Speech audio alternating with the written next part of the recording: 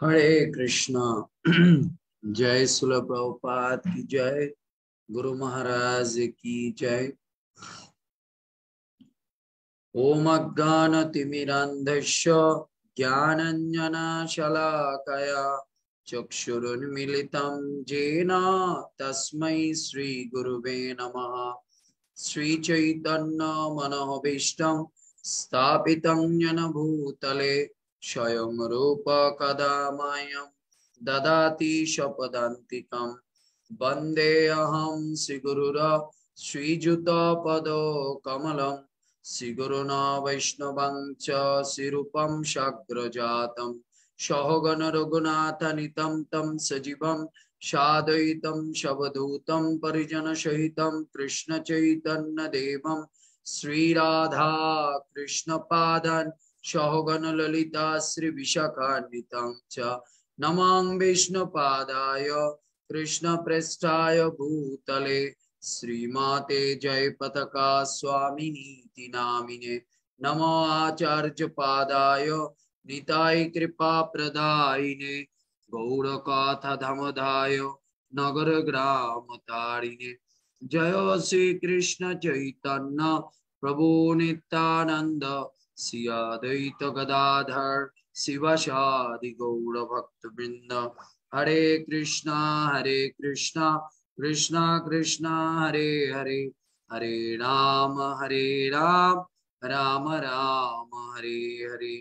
मुखं करोति वाचालं पुंगुलं हायति गिरिं यत्कृपा तमहं वन्दे परमानंद माधवं श्रीगुरुदीनतारिणं श्रीचैतन्य ईश्वरं।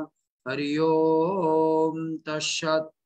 सर्वप्रथमे আমি আমার পরমারাধ্য গুরুদেব শিল জয়পতাকা স্বামী গুরু মহারাজ ইস্কন প্রতিষ্ঠাতা আচার্য জগৎগুরু শিল প্রভুপাদ গৌড়ীয় আচার্য বর্গ এবং গোস্বামী বর্গের রাতুল চরণ কমলে আমার প্রণতি জ্ঞাপন করছি।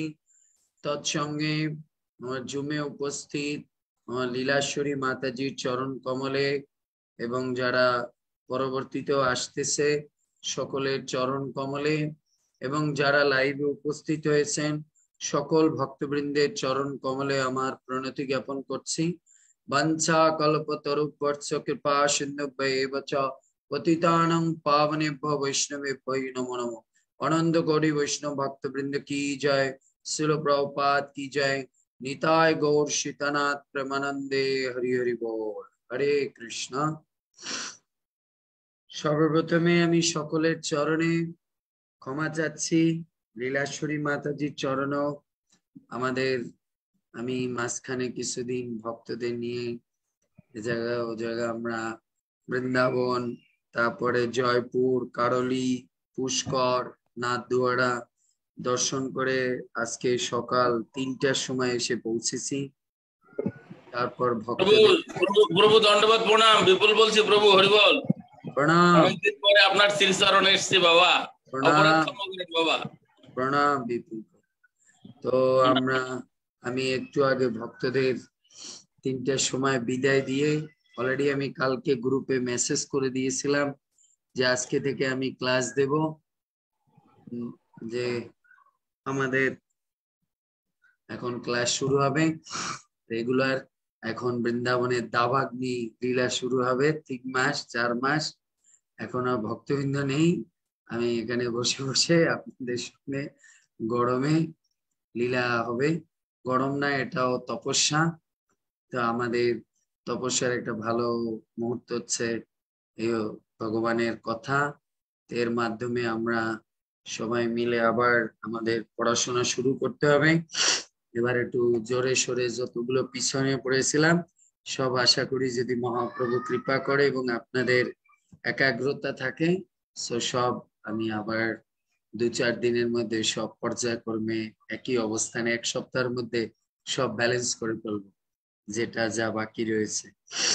তো আমরা আজকে আমাদের ক্লাস শুরু করছি চৈতন্য চরিতামৃতে। আমাদের চৈতন্য চরিতামৃতের মধ্যলীলার আজকে হচ্ছে 436তম ক্লাস। 36 না 39, 439তম ক্লাস চৈতন্য চরিতামৃতের। আর চৈতন্য চরিতামৃতের মধ্যলীলার 16 অধ্যায়ের 73 নম্বর শ্লোক থেকে আমাদের আলোচনা হচ্ছে। সব ভক্তবৃন্দ এসে যাচ্ছে, বুঝতে পেরেছে প্রভু এসে গেছে। 73 নম্বরে বলছে, বর্ষান্তরে পুনঃ তারা ওইছে প্রশ্ন কইল, বৈষ্ণবের তারতম্য প্রভু শিখাইল। তার পরের বছর কুলীন গ্রামবাসীরা আবার চৈতন্য মহাপ্রভুকে অনুরূপ প্রশ্ন করলেন এবং চৈতন্য মহাপ্রভু তাদের বিভিন্ন স্তরের বৈষ্ণব সম্বন্ধে শিক্ষা দিলেন। কারণ আমরা জানি এর আগে আমরা যে চৈতন্য চরিতামৃত আলোচনা করে এসেছি, সেখানেও একটা প্রশ্ন এসেছিল যে বৈষ্ণব কে আর কাকে বৈষ্ণব বলে জানবো। তো সেখানে মহাপ্রভু একটা উত্তর দিয়েছেন। এখন আবার সেটা হচ্ছে বৈষ্ণবকে কুলীন ব্রাহ্মণকে না, সেটা হচ্ছে আপনার মুকুন্দ দত্তকে প্রশ্নের উত্তর দিয়েছিলেন। এখন মহাপ্রভু এই সেম ক্যাটাগরির একটা প্রশ্ন এখন কার সঙ্গে আলোচনা হচ্ছে। এবার কুলীন ব্রাহ্মণ, সেই কুলীন গ্রামবাসী ব্রাহ্মণরা জিজ্ঞেস করছে, মহাপ্রভু বলেছে তোমরা ভক্তদের সঙ্গ করবে, ভক্তদের সঙ্গে আচার আচরণ ভালো করবে, বৈষ্ণবদের শ্রদ্ধা করবে। তখন তারা প্রশ্ন করেছে বৈষ্ণব কে আর কিভাবে আমরা বৈষ্ণব চিনবো, কে বৈষ্ণব কে ভগবানের ভক্ত। তো সেই কথা এখানে কবিরাজ গোস্বামীপাদ বলেছেন যে একই ধরনের প্রশ্ন আবার করেছে। হ্যাঁ, 74 নম্বর থেকে লীলাশ্বরী মাতাজি পড়ুন। আমাদের নির্মল প্রভু এসে গেছে, নরসিংহ প্রভু আছে। হ্যাঁ, পড়ুন। শ্লোক 74। যাহার দর্শনে মুখে আইসে কৃষ্ণ নাম, তাহারে জানিও তুমি বৈষ্ণব প্রধান। শ্লোকার্থ। শ্রী চৈতন্য মহাপ্রভু বললেন, যাকে দেখলে মুখে কৃষ্ণ নাম আসে তাকে উত্তম বৈষ্ণব বলে জেন। তাহলে দেখুন, চৈতন্য মহাপ্রভু বলছেন যাকে দেখলে মুখে কৃষ্ণ নাম আসে তাকে উত্তম বৈষ্ণব বলে জেন। যাকে দেখলে, দেখুন সবাইকে দেখলে আমাদের মধ্যে হরে কৃষ্ণ নাম আসে না। যেরকম প্রভুপাদকে, গুরু মহারাজকে এর দর্শন করলেই আমার মনে হয়, আমাদের মনে হয় যে একটু হরিনাম করি, ভক্তি জীবন করি, কি আছে জীবনে। আজকে গুরু মহারাজকে দেখুন, মানুষ যখন চিন্তা করে এত বড় বড় লোকের ছেলে ছিল, আর এই লোকটার এরকম বিষম শরীরের কন্ডিশন, তার মধ্যেও সে ভগবত ভক্তি করে যাচ্ছে, তখন মানুষের মধ্যে একটা বিবেক জাগে। আমরা কি করছি না, আমার আর এই জীবনে এই লোক, এই ব্যক্তি যদি এত কিছু ত্যাগ করো, শরীরের কষ্ট দুঃখ ত্যাগ করো, ভক্তি হরিনাম করে যাচ্ছে, না আমাকে হরিনাম করতে হবে। এর জন্য উত্তম বৈষ্ণবের প্রচার করতে হয় না। অনেক সময় আমরা শুনি না যে যারা উত্তম বৈষ্ণব তারা প্রচার করে না, হ্যাঁ না? আমরা তো শাস্ত্রে তাই পড়েছি বা আমরা ভাগবত তাই পড়েছি, উত্তম বৈষ্ণব অন্যকে প্রচার করে না। কেন? উত্তম বৈষ্ণব নিজেকে ছোট মানে। এ জগতে সবাই ভক্ত, আমরা হচ্ছি, আমি হচ্ছি অভক্ত। কেন? তার দৈন্যতা দেখে মানুষ ভক্ত হয়ে যায়, ওনারা প্রচার করার দরকার নেই। ওনার দৈন্যতা, ওনার যে ভগবানের প্রতি ডিভোশন, ওটা দেখে মানুষ ভক্ত হয়ে যায়। এর জন্য উত্তম ভক্ত প্রচার করে, কিন্তু তাকে বলে প্রচার করতে হয় না। উত্তম ভক্ত তার আচরণ দিয়ে প্রচার করে, এটা হচ্ছে সবচেয়ে বড় প্রচার। গোস্বামীরা কাউকে গিয়ে প্রচার করেনি, কিন্তু গোস্বামীদের জীবন স্টাইল অন্যদেরকে প্রভাবিত করে, হ্যাঁ না? হ্যাঁ কিনা? তা আমরা এরকম আমাদের লীলাশ্বরী মাতাজিকে দেখে অনেকে ইন্সপায়ার হয়, হ্যাঁ না? এই যে আমি যে গ্রুপ ঘুরালাম, এর মধ্যে অনেকেই তো গ্রামের লোক, সাদা সিধে লোক, অনেকের কাছে অ্যান্ড্রয়েড মোবাইল নেই। 2-4 জনের কাছে আসি, তারা বলে আপনার সঙ্গে যে মাতাজি, ওই যে কোন বিদেশ থেকে। আমি বলি উনি বিদেশি না, উনি এই আপনাদেরই বাঙালি, থাকে ওখানে। তো ওনাদের মতো আবার আমাদের প্রশ্ন উত্তরও বলে না অনেকে, মাতাজির মতো যেন আমরা ভক্ত হতে পারি। তা আমরা দেখতে পাই যে না হেমা, আমি আমি আমি আমি আছি না, সেই ওটা হচ্ছে অরেঞ্জ অরেঞ্জ জুস। আমি তো এটা মনে করেছি আমলকির জুস। না, এটা অরেঞ্জ। প্রভু ভালো আছেন? প্রভু ভালো আছেন? হ্যাঁ ভালো আছি। এটা কি ড্রেস পরছো, ফুটবল খেলার? না, ফুটবল খেলা, ফুটবল এখানে আমার টিভিতে আছে। মা খেতে চাই, খেতে এখানে রাখবো। হ্যাঁ হ্যাঁ হ্যাঁ, তাড়াতাড়ি এটা রেখে তুমি তাড়াতাড়ি ফুটবল খেলে এসো। হ্যাঁ, তার মা টেস্ট করবে। আচ্ছা, তোমার মা আগে, আমি টেস্ট করব তারপর।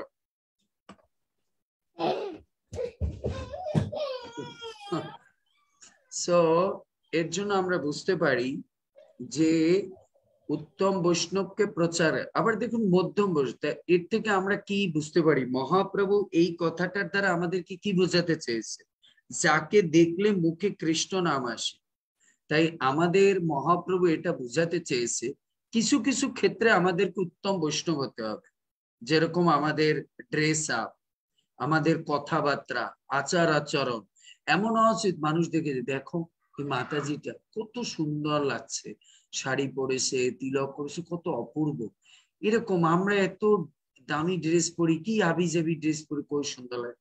তো এর জন্য আমাদের এটা একটা খেয়াল রাখতে হবে। উত্তম বৈষ্ণব যে খালি নাম দিয়ে অপরকে আকৃষ্ট করে তা না, তার চেহারা, তার আচার আচরণ, হাব ভাব সবকিছু তার মধ্যে থেকেও সে কি করে অপরকে আকৃষ্ট করে। এর জন্য আমাদের মনে রাখতে হবে আমাদেরকেও অপরকে কি করতে হবে, আকৃষ্ট করতে হলে। হরে কৃষ্ণ, হরি বল। তো এর জন্য আমাদের অপরকে আকৃষ্ট করতে হলে কি করতে হবে? আমাদেরকে উত্তম অধিকারী বৈষ্ণব হতে হবে। আরেকটা জিনিস দেখেন তো, বলতে পারেন, প্রশ্ন আসতে পারে, প্রভু অনেকে তো ফেক মানে ইয়ে করতে পারে। দেখুন ফেক জিনিস বেশি সময় ধরে রাখতে পারবে না। ও যা স্বভাব, ও একটা না কিছু সময় পরে ওর স্বভাবটা বের করতেই হবে। কারণ মানুষ যদি, ধরুন অনেকে আছে না, একবারে অন্যদের সামনে এসে প্রভু প্রভু, ভিতরে ও যে কি অবস্থা, মহিরহু অবস্থা, বেশি সময় ধরে রাখতে পারবে। কারণ যার যেটা স্বভাব, ও ঠিক স্থানকাল পাত্র বিষয়টা প্রকাশ হবে। তার উদাহরণ হচ্ছে পুতনা। পুতনা ফেক ভক্ত সেজে গিয়েছিল, কিন্তু বেশি সময় ধরে রাখতে পারে।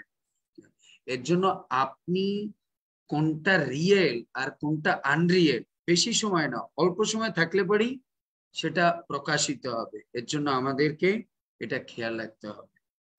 এর জন্য মহাপ্রভু বললেন, যাকে দেখলে মুখে কৃষ্ণ নাম আসে তাকে উত্তম বৈষ্ণব বলে জানবে। আমাদের উত্তম বৈষ্ণব শুধু দেখলে না, তার আচার আচরণ, কথাবার্তা, চিন্তা চেতনা, অপরের প্রতি মানসিকতা, এই সমস্ত কিছু দেখলে আমরা বুঝতে পারবো না যে তার, আমাদের যেরকম নির্মল প্রভু, তার প্রচার করার খুব ইচ্ছা, হ্যাঁ, সেও চেষ্টা করে প্রচার করে। তো এর জন্য আমাদের এটা খেয়াল রাখতে হবে। হ্যাঁ, তাৎপর্য। হেমা একা খেলে হবে না এখন, মা।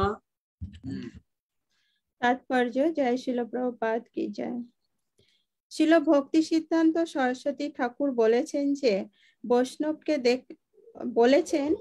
বৈষ্ণবকে দেখলে দ্রষ্টার মুখে স্বতঃস্ফূর্ত ভাবে কৃষ্ণ নাম আসে তাকে স্বরূপ সিদ্ধি মহাভাগবত বলে জানবে।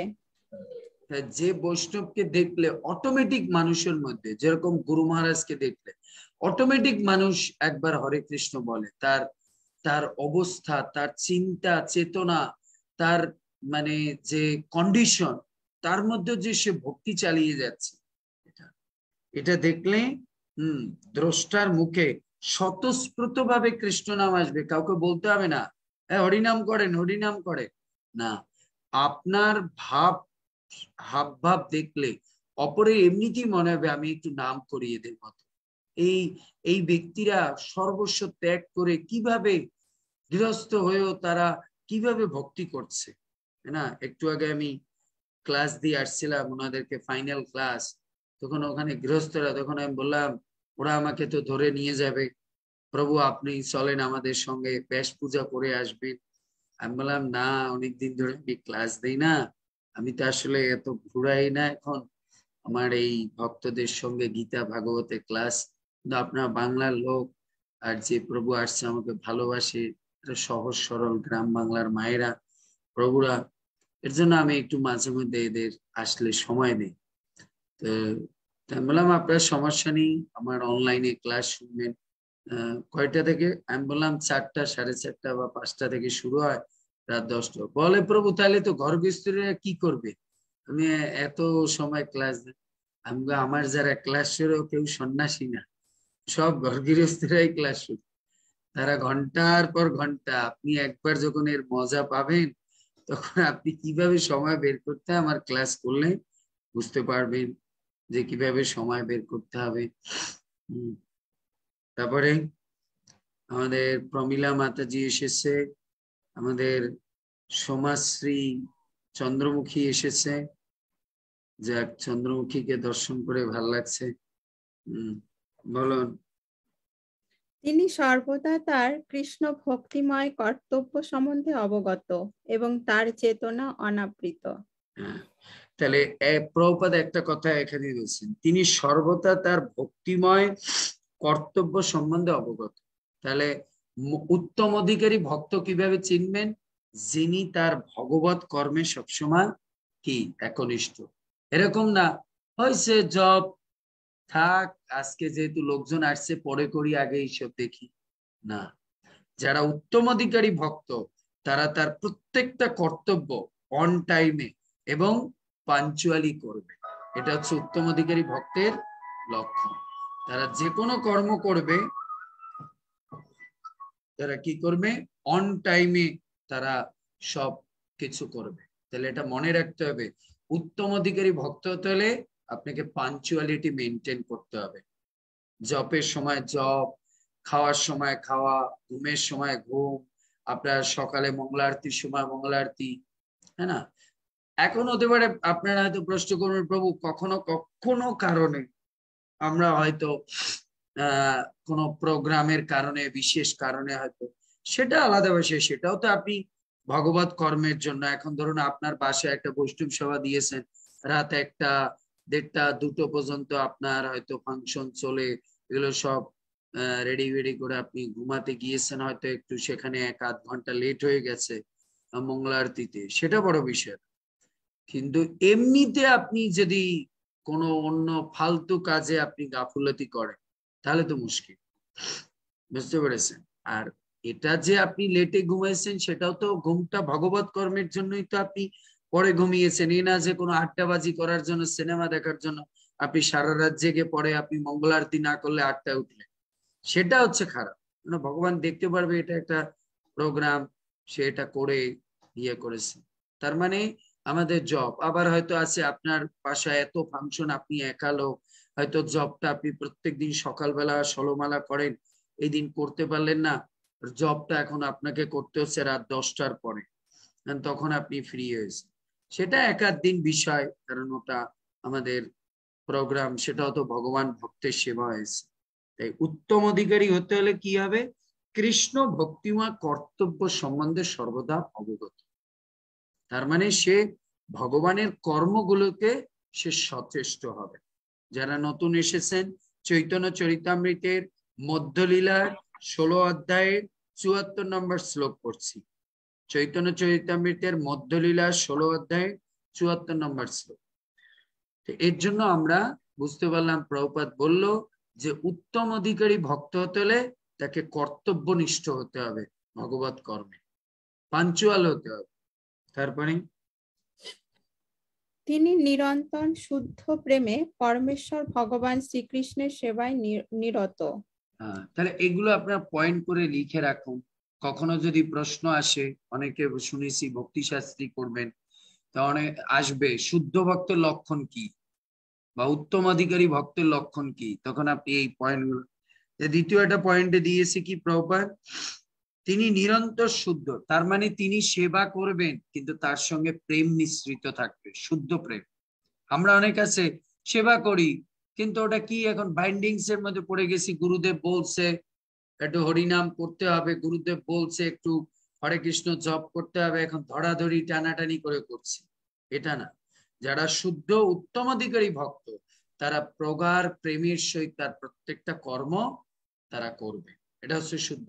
সে অত্যন্ত নিগুড় প্রেম ভালোবাসা দিয়ে প্রত্যেকটা কর্মকে করবে। এর জন্য ভগবান কৃষ্ণ গীতায় কি বলছে, তেষাম সতত যুক্তানাম ভজতম প্রীতিপূর্বক।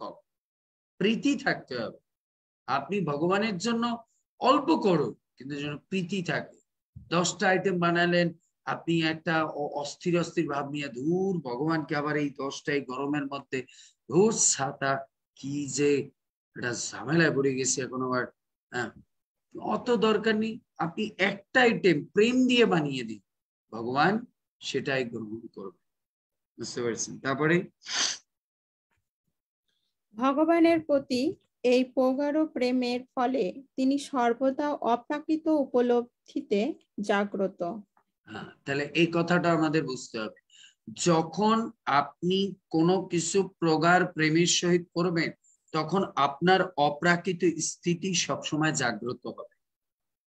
এখন আপনি এই কথাটা বুঝতে পারেননি, আমি একটা জাগতিক উদাহরণ দিই তাহলে আপনি বুঝবেন।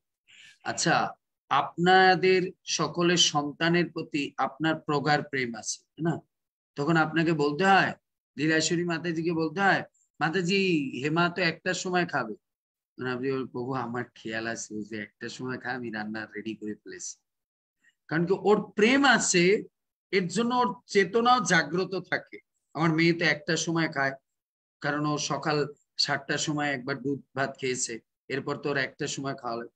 তা যেখানে এর থেকে আমরা বুঝতে পারি, আমরা নাম জপের ক্ষেত্রে এটা বুঝতে পারি, আমাদের যদি প্রগাঢ় প্রেম থাকে তাহলে আমাদের শুদ্ধ চেতনা সর্বদা জাগ্রত হবে। যদি প্রেম না থাকে যে জাগ্রত হবেন। অনেকে বলেন না প্রভু সকালে তো উঠতে চাই, বুঝছেন, উঠতে পারি না, উঠতে পারিনি। ইচ্ছা তো থাকে প্রত্যেক দিনই মঙ্গলারতিতে উঠবে, কিভাবে উঠবেন? প্রেম নেই, প্রেম নেই। এখন ধরুন লীলাশ্বরী মাতাজি বললো প্রভু আমি তো উঠতে চাই কিন্তু উঠতে পারি।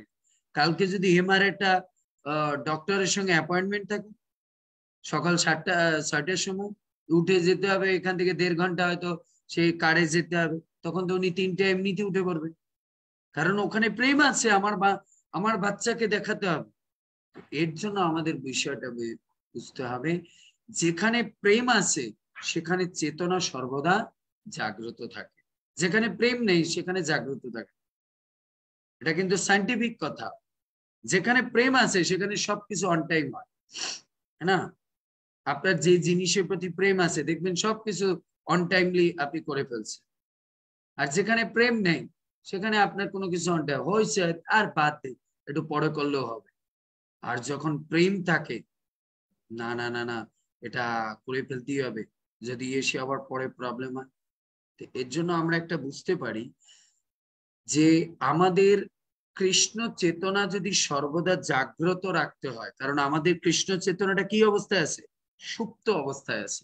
এর জন্য আমরা করতে চাইলেও করতে পারি, কিন্তু এই সুপ্ত চেতনাকে যদি সর্বদা জাগ্রত রাখতে হয় তাহলে কি করতে হবে? সর্বদা আমাদের প্রেমের স্তর অ্যাক্টিভ রাখতে হবে। দেখুন আপনার একটা জাগতিক উদাহরণ দিই। আপনারা এখন তো ঘর গৃহস্থী, আপনাদের তো অতটা এখন অ্যাটাচমেন্ট নেই। আপনাদের মোবাইলের কাছে এখন এতটা মানে বাজলি কি দৌড় দিয়ে আসতে ইচ্ছে করে না। কিন্তু এটা যখন আপনি বিবাহ শাদী করেননি, ইয়াং ছিলেন, প্রেমে পড়েছেন, তখন যদি মোবাইলের মধ্যে একটা টুং করে আওয়াজ এসে এই মারছে তো কিসের মেসেজ আসলে, ও পাঠাইলো নাকি, আপনার মা বলবে কি ব্যাপার, খালি মোবাইলটা টুং করে উঠলি কি, তোর অবস্থাটা কি?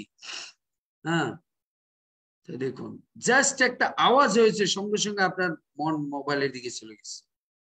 হ্যাঁ, কিন্তু এখনো বেজে গেছে কখন আপনি সে রান্না বান্না করে 2টোর দিকে শুইতে গেছেন, তখন হয়তো একটু খুললেন, দেখলেন আরে বোন তো ফোন করছিল, তখন ফোন করলেন, কিরে বলছে তোরে ফোন করেছি সকাল 10টায়। আরে 10টায় বাচ্চাদের খাওয়া দাওয়া আছে, তোর দাদা বাবুর খাওয়া দাওয়া আছে, এই সব টিয়ে করে পূজা ভোগ টোগ লাগাই এই আসছে এখন একটু বিশ্রাম নিতে, আবার হবে, বল কি হয়েছে। দেখুন তখন আপনার কাছে অত মোবাইল বেজে গেল না কি, আবার যদি বেশি বাজে তখন আপনি কি অন্যকে বলেন, ধরুন বেশি বাজতেছে হয়তো, তখন লীলাশ্বরী মাঝে জয়রাধা দেখ তো কে ফোন করছে দেখ, দেখ মা মাসি করছে, বল যে তোর মাসির যে এখন আমি ব্যস্ত আছি, তুই কথা বল, যে পরে দুপুরের দিকে আমি পরে ফোন করব। তাই দেখুন, যেখানে আপনার প্রেম জাগ্রত থাকে সেখানে আপনার আধ্যাত্মিক চেতনাও জাগ্রত থাকবে, আর যেখানে প্রেম গভীর নেই সেখানে আধ্যাত্মিক চেতনা জাগ্রত থাকবে। তাহলে আমরা এর থেকে একটা সিদ্ধান্ত পাই, প্রেমের সঙ্গে আমাদের কর্তব্য নিষ্ঠতার একটা অন্তরাল সম্পর্ক আছে। প্রেমের সঙ্গে যত বেশি প্রেম ডিপলি হবে তত বেশি সবকিছু অন টাইম হবে। দেখুন যেখানে প্রেম থাকে না সেখানে সবকিছু অন টাইমে চলে যায়, প্রেম না থাকলে সব জায়গায় লেট হয়, তাই না? এই ধরুন আমি যাদেরকে দর্শন করাতে আছি, যারা হয়তো প্রেমী ভক্ত আছে, আমি হয়তো বললাম 4টার সময় কিন্তু কালকে বার্সানার জন্য বার্সা, যে ভক্ত জীবনে বৃন্দাবন আসেনি তারা ঠিক 4টার সময় বাসে এসেছে, যারা 2-1 বার আসছে আবার অতটা সিরিয়াস না, আরে মাতাজি কি অবস্থা, বাস তো ছেড়ে দিল, প্রভু আসছি আসছি, প্রভু এই করতে করতে 4:30 4:45 আসে। তখন বললাম কি ব্যাপার এরকম আছে না, সমস্যা নেই প্রভু, আমি তো গিয়েছি একবার, বুঝছেন, পারছে না গতবারও আসছে। ও তখন মনে করি কি এটা মনে হয় টুরিস্ট স্পটে একবার গিয়েছে তাজমহলের মতো, আর যে জিন্দগিতে আসেনি ও ঠিক 3:55 এসে দাঁড়িয়ে থাকে, হোসেন মারছে, প্রভু যদি ছেড়ে চলে যায় তাহলে তো আর আমার বার্সানা দেখা হবে। এর জন্য প্রেম যেখানে প্রগট সেখানে আধ্যাত্মিক কনসিয়াসনেস খুব প্রগট, বুঝতে পেরেছি? তারপরে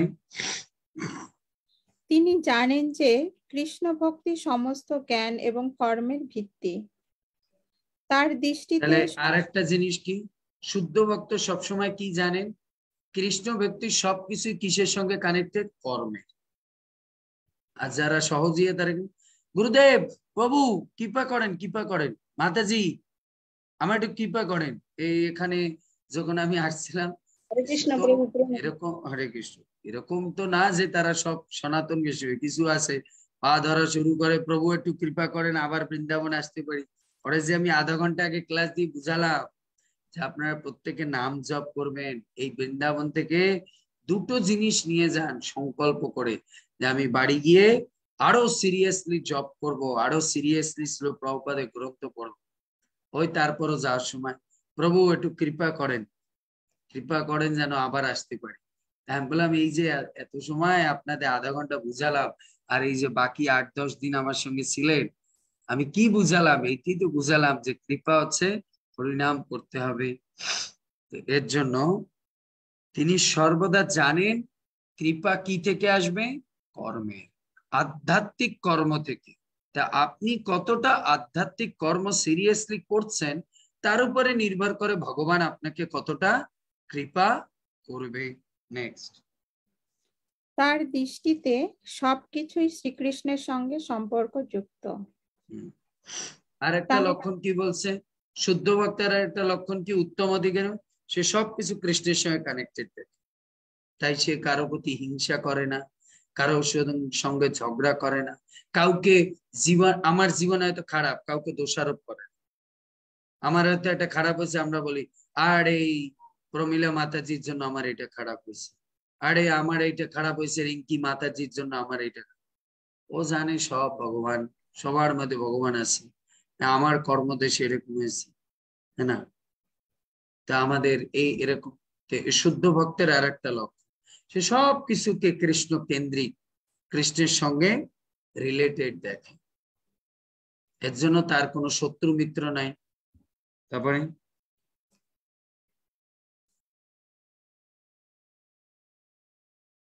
তার শ্রীমুখে শুদ্ধ শ্রীকৃষ্ণ নাম সুষ্ঠুভাবে অনুক্ষণ কীর্তিত হয়ে থাকেন। হ্যাঁ, তার শ্রীমুখে শুদ্ধ কৃষ্ণ নাম সুষ্ঠুভাবে অনুক্ষণ, এটা আর একটা লক্ষণ উত্তম অধিকারী ভক্ত। তিনি কি স্পষ্ট কৃষ্ণ নাম ধীর স্থির উচ্চারণ করবে। হরে কৃষ্ণ কৃষ্ণ কৃষ্ণ হরে হরে, হরে রাম রাম রাম হরে হরে, হরে কৃষ্ণ কৃষ্ণ কৃষ্ণ হরে হরে, হরে রাম রাম রাম হরে হরে। সে সর্বদা এইভাবে নিগুড় ভাবে যাব, আর হরে কৃষ্ণ রাম রাম রাম রাম হরে কৃষ্ণ রাম রাম রাম হরে রাম রাম হরে হরে কৃষ্ণ রাম রাম রাম এরকম এই আমাদের কি বলে চন্দ্রমুখী মানে এরকম জপ করে, রাম রাম হরে কৃষ্ণ রাম রাম রাম রাম হরে কৃষ্ণ রাম রাম রাম রাম হরে কৃষ্ণ কৃষ্ণ রাম রাম হরে কৃষ্ণ হরে রাম রাম রাম রাম কৃষ্ণ রাম, এইভাবে শুদ্ধ হরি নাম। বুঝতে পেরেছেন? সর্বদা তার নাম। আমরা বাসে যখন কালকে 15 ঘন্টার জার্নি ছিল, তো একটু ব্লুটুথে ভক্তিচারু গুরু মহারাজের একটা কীর্তন আমি শুনতেছিলাম। হ্যাঁ, সেখানে উনি যে হরে কৃষ্ণ কীর্তনটা গাচ্ছে, আমি শুনে উপলব্ধি করার চেষ্টা করলাম মহারাজ যে গানটা গাইছে তার মধ্যে প্রত্যেকটা নাম এত স্পষ্ট উচ্চারণ। ভক্তিচারু গুরু মহারাজের আপনারা কীর্তন শুনবেন, ওনার রাধানাথ মহারাজের দেখবেন ওনারা কোনো এমন টিউন দেবে না যাতে নামটা কোন রকম বিকৃত। হরে কৃষ্ণ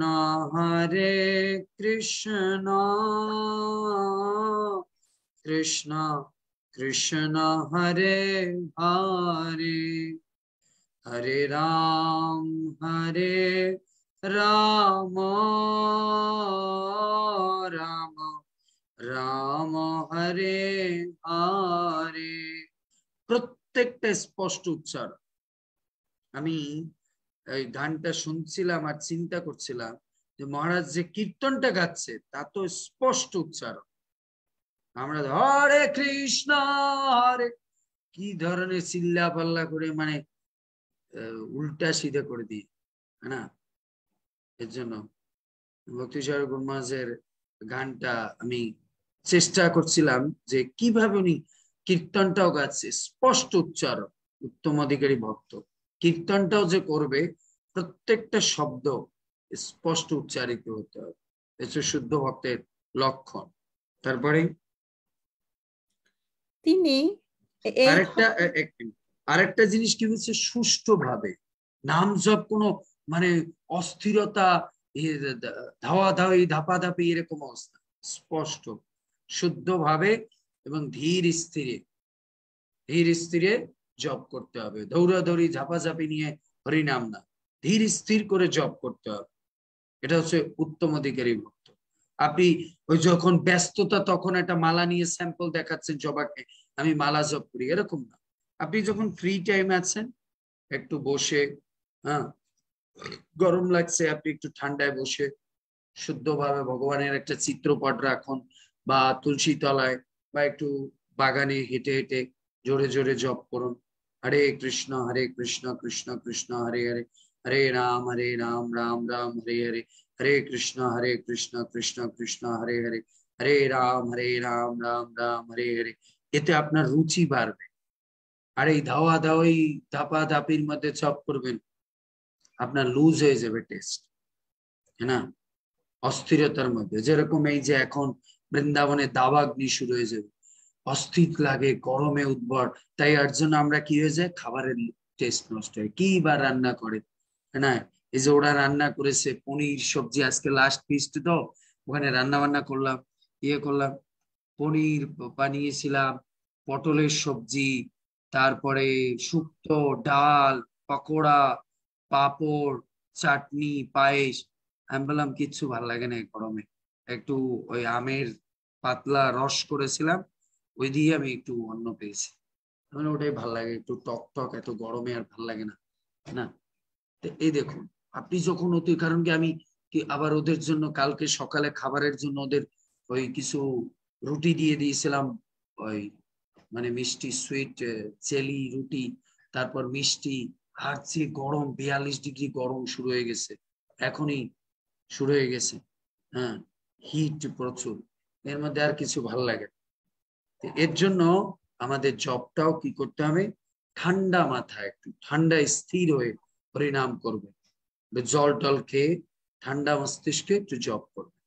তারপরে এই ধরনের মহাভাগবত বৈষ্ণব তার অপ্রাকৃত দৃষ্টির দ্বারা দেখতে পান মায়ার প্রভাবকে, যে নিদ্রিত অবস্থায় রয়েছে এবং তিনি কৃষ্ণ ভাবনার অমৃত বিতরণ করে সেই সমস্ত বদ্ধ জীবদের জ্ঞান চক্ষু উন্মিলিত করে জাগ্রত করেন।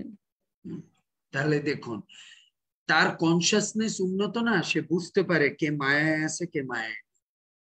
দেখুন কর্মী লোকের কাছে যদি বলেন, দেখুন ওই যে ওরা টিভি দেখতেছে মায়া আছে, ও বুঝবেই না মায়া কাকে বলে, কারণ ও নিজেও তো টিভি দেখে, ও কিভাবে বুঝবে মায়া?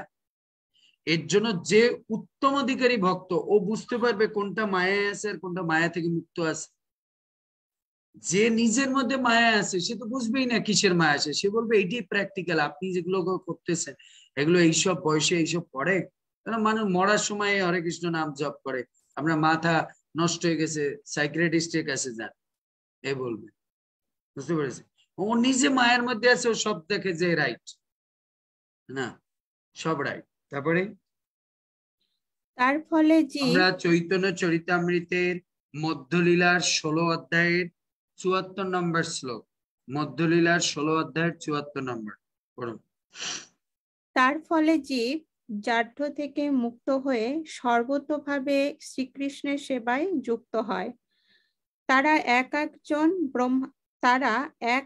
একজন ব্রহ্মাণ্ড উদ্ধার করতে পারেন, এমনই তাদের অলৌকিক শক্তি। উত্তম অধিকারী ভক্তের লক্ষণটা কি?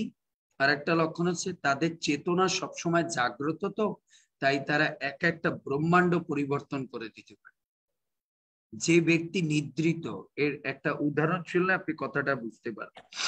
এখন আমি হয়তো এখানে রিঙ্কি মাতাজিকে বললাম, মাতাজি আপনি একটা কাজ করবেন, কালকে আমি কিন্তু বিকাল 4:30 থেকে ক্লাস শুরু করব। উনি নিজেই 4:30 ঘুমাচ্ছে, ওর মেয়ে ডাকছে, মা মা মা মা মা, 5:45 বাজে, মা প্রভু তোমার 4:30 বলছে। আরে তুই আগে বলবি না, মা ল্যাপটপ খোল, এইটা কর, চার্জ লাগা, ওইটা দিয়ে চলছে, এটা চলে না কেন, কোনটা টিপ দিলি আসে না তো প্রভু, কোনো কিছু খুলতেছে না, আহারে তো আর একটা ছেড়ে দিয়েছি, শেষ শেষ শেষ প্রভু। উনি নিজে ঘুমানো, উনি অন্যদের কি জাগাবে? অন্যদের কি জাগাবে? এর জন্য যে ব্যক্তি নিজে কৃষ্ণ চেতনায় জাগ্রত না, সে অন্যকে কি জাগ্রত করে? এর জন্য যারা শুদ্ধ ভক্ত, সে নিজে জাগ্রত, এর জন্য সে অন্যকে জাগ্রত করতে পারে, তাই না? ধরুন আমি এদেরকে প্রত্যেক দিন বলি, আমরা গিয়েছি সেই ইয়েতে জয়পুর, সেদিন আমি বলছি 5:15 জয়পুরে মঙ্গলারতি হবে, তা আমরা একটু দূরে 3-4 কিলোমিটার 5 কিলোমিটার দূরে রুম নিয়েছি, গাড়ি নিয়ে বাস নিয়ে যেতে হবে। তাই আমি বলেছি আপনারা সবাই কিন্তু 4টার মধ্যে রেডি রাখবেন। এখন আমি জানি এরা তো ঘর গৃহস্থী লোক, আর সারাদিন অনেক একটু বয়স আছে তো ঘুমিয়ে থাকবে, আমাকে উঠতে হতো 3টায়, উঠে ডাকতে হতো, না হলে তো ঘুমিয়ে থাকবে। হ্যাঁ, 3টায় উঠে ডেকে এদেরকে উঠিয়ে তাড়াতাড়ি স্নানাদি করেন, নিয়ে তো যেতে হবে। এর জন্য আপনি যদি অন্যকে উদ্ধার করতে চান, আগে নিজেকে জাগ্রত করতে হবে। নিজে জাগ্রত না হলে আপনি অন্যকে কিভাবে জাগ্রত করবেন? বুঝতে পারছি। তারপরে তাই শ্রী চৈতন্য চরিতামৃতে মধ্যলীলার 6ষ্ঠ অধ্যায়ে 279 নং শ্লোকে বলা হয়েছে, লোহাকে যাবৎ স্পর্শী হেম নাহি করে, তাবৎ স্পর্শ মনি কেহ চিনিতে না পারে। স্পর্শ প্রভাবে যতক্ষণ না লোহাকে সোনায় পরিণত করে, ততক্ষণ স্পর্শমণি চেনা যায় না।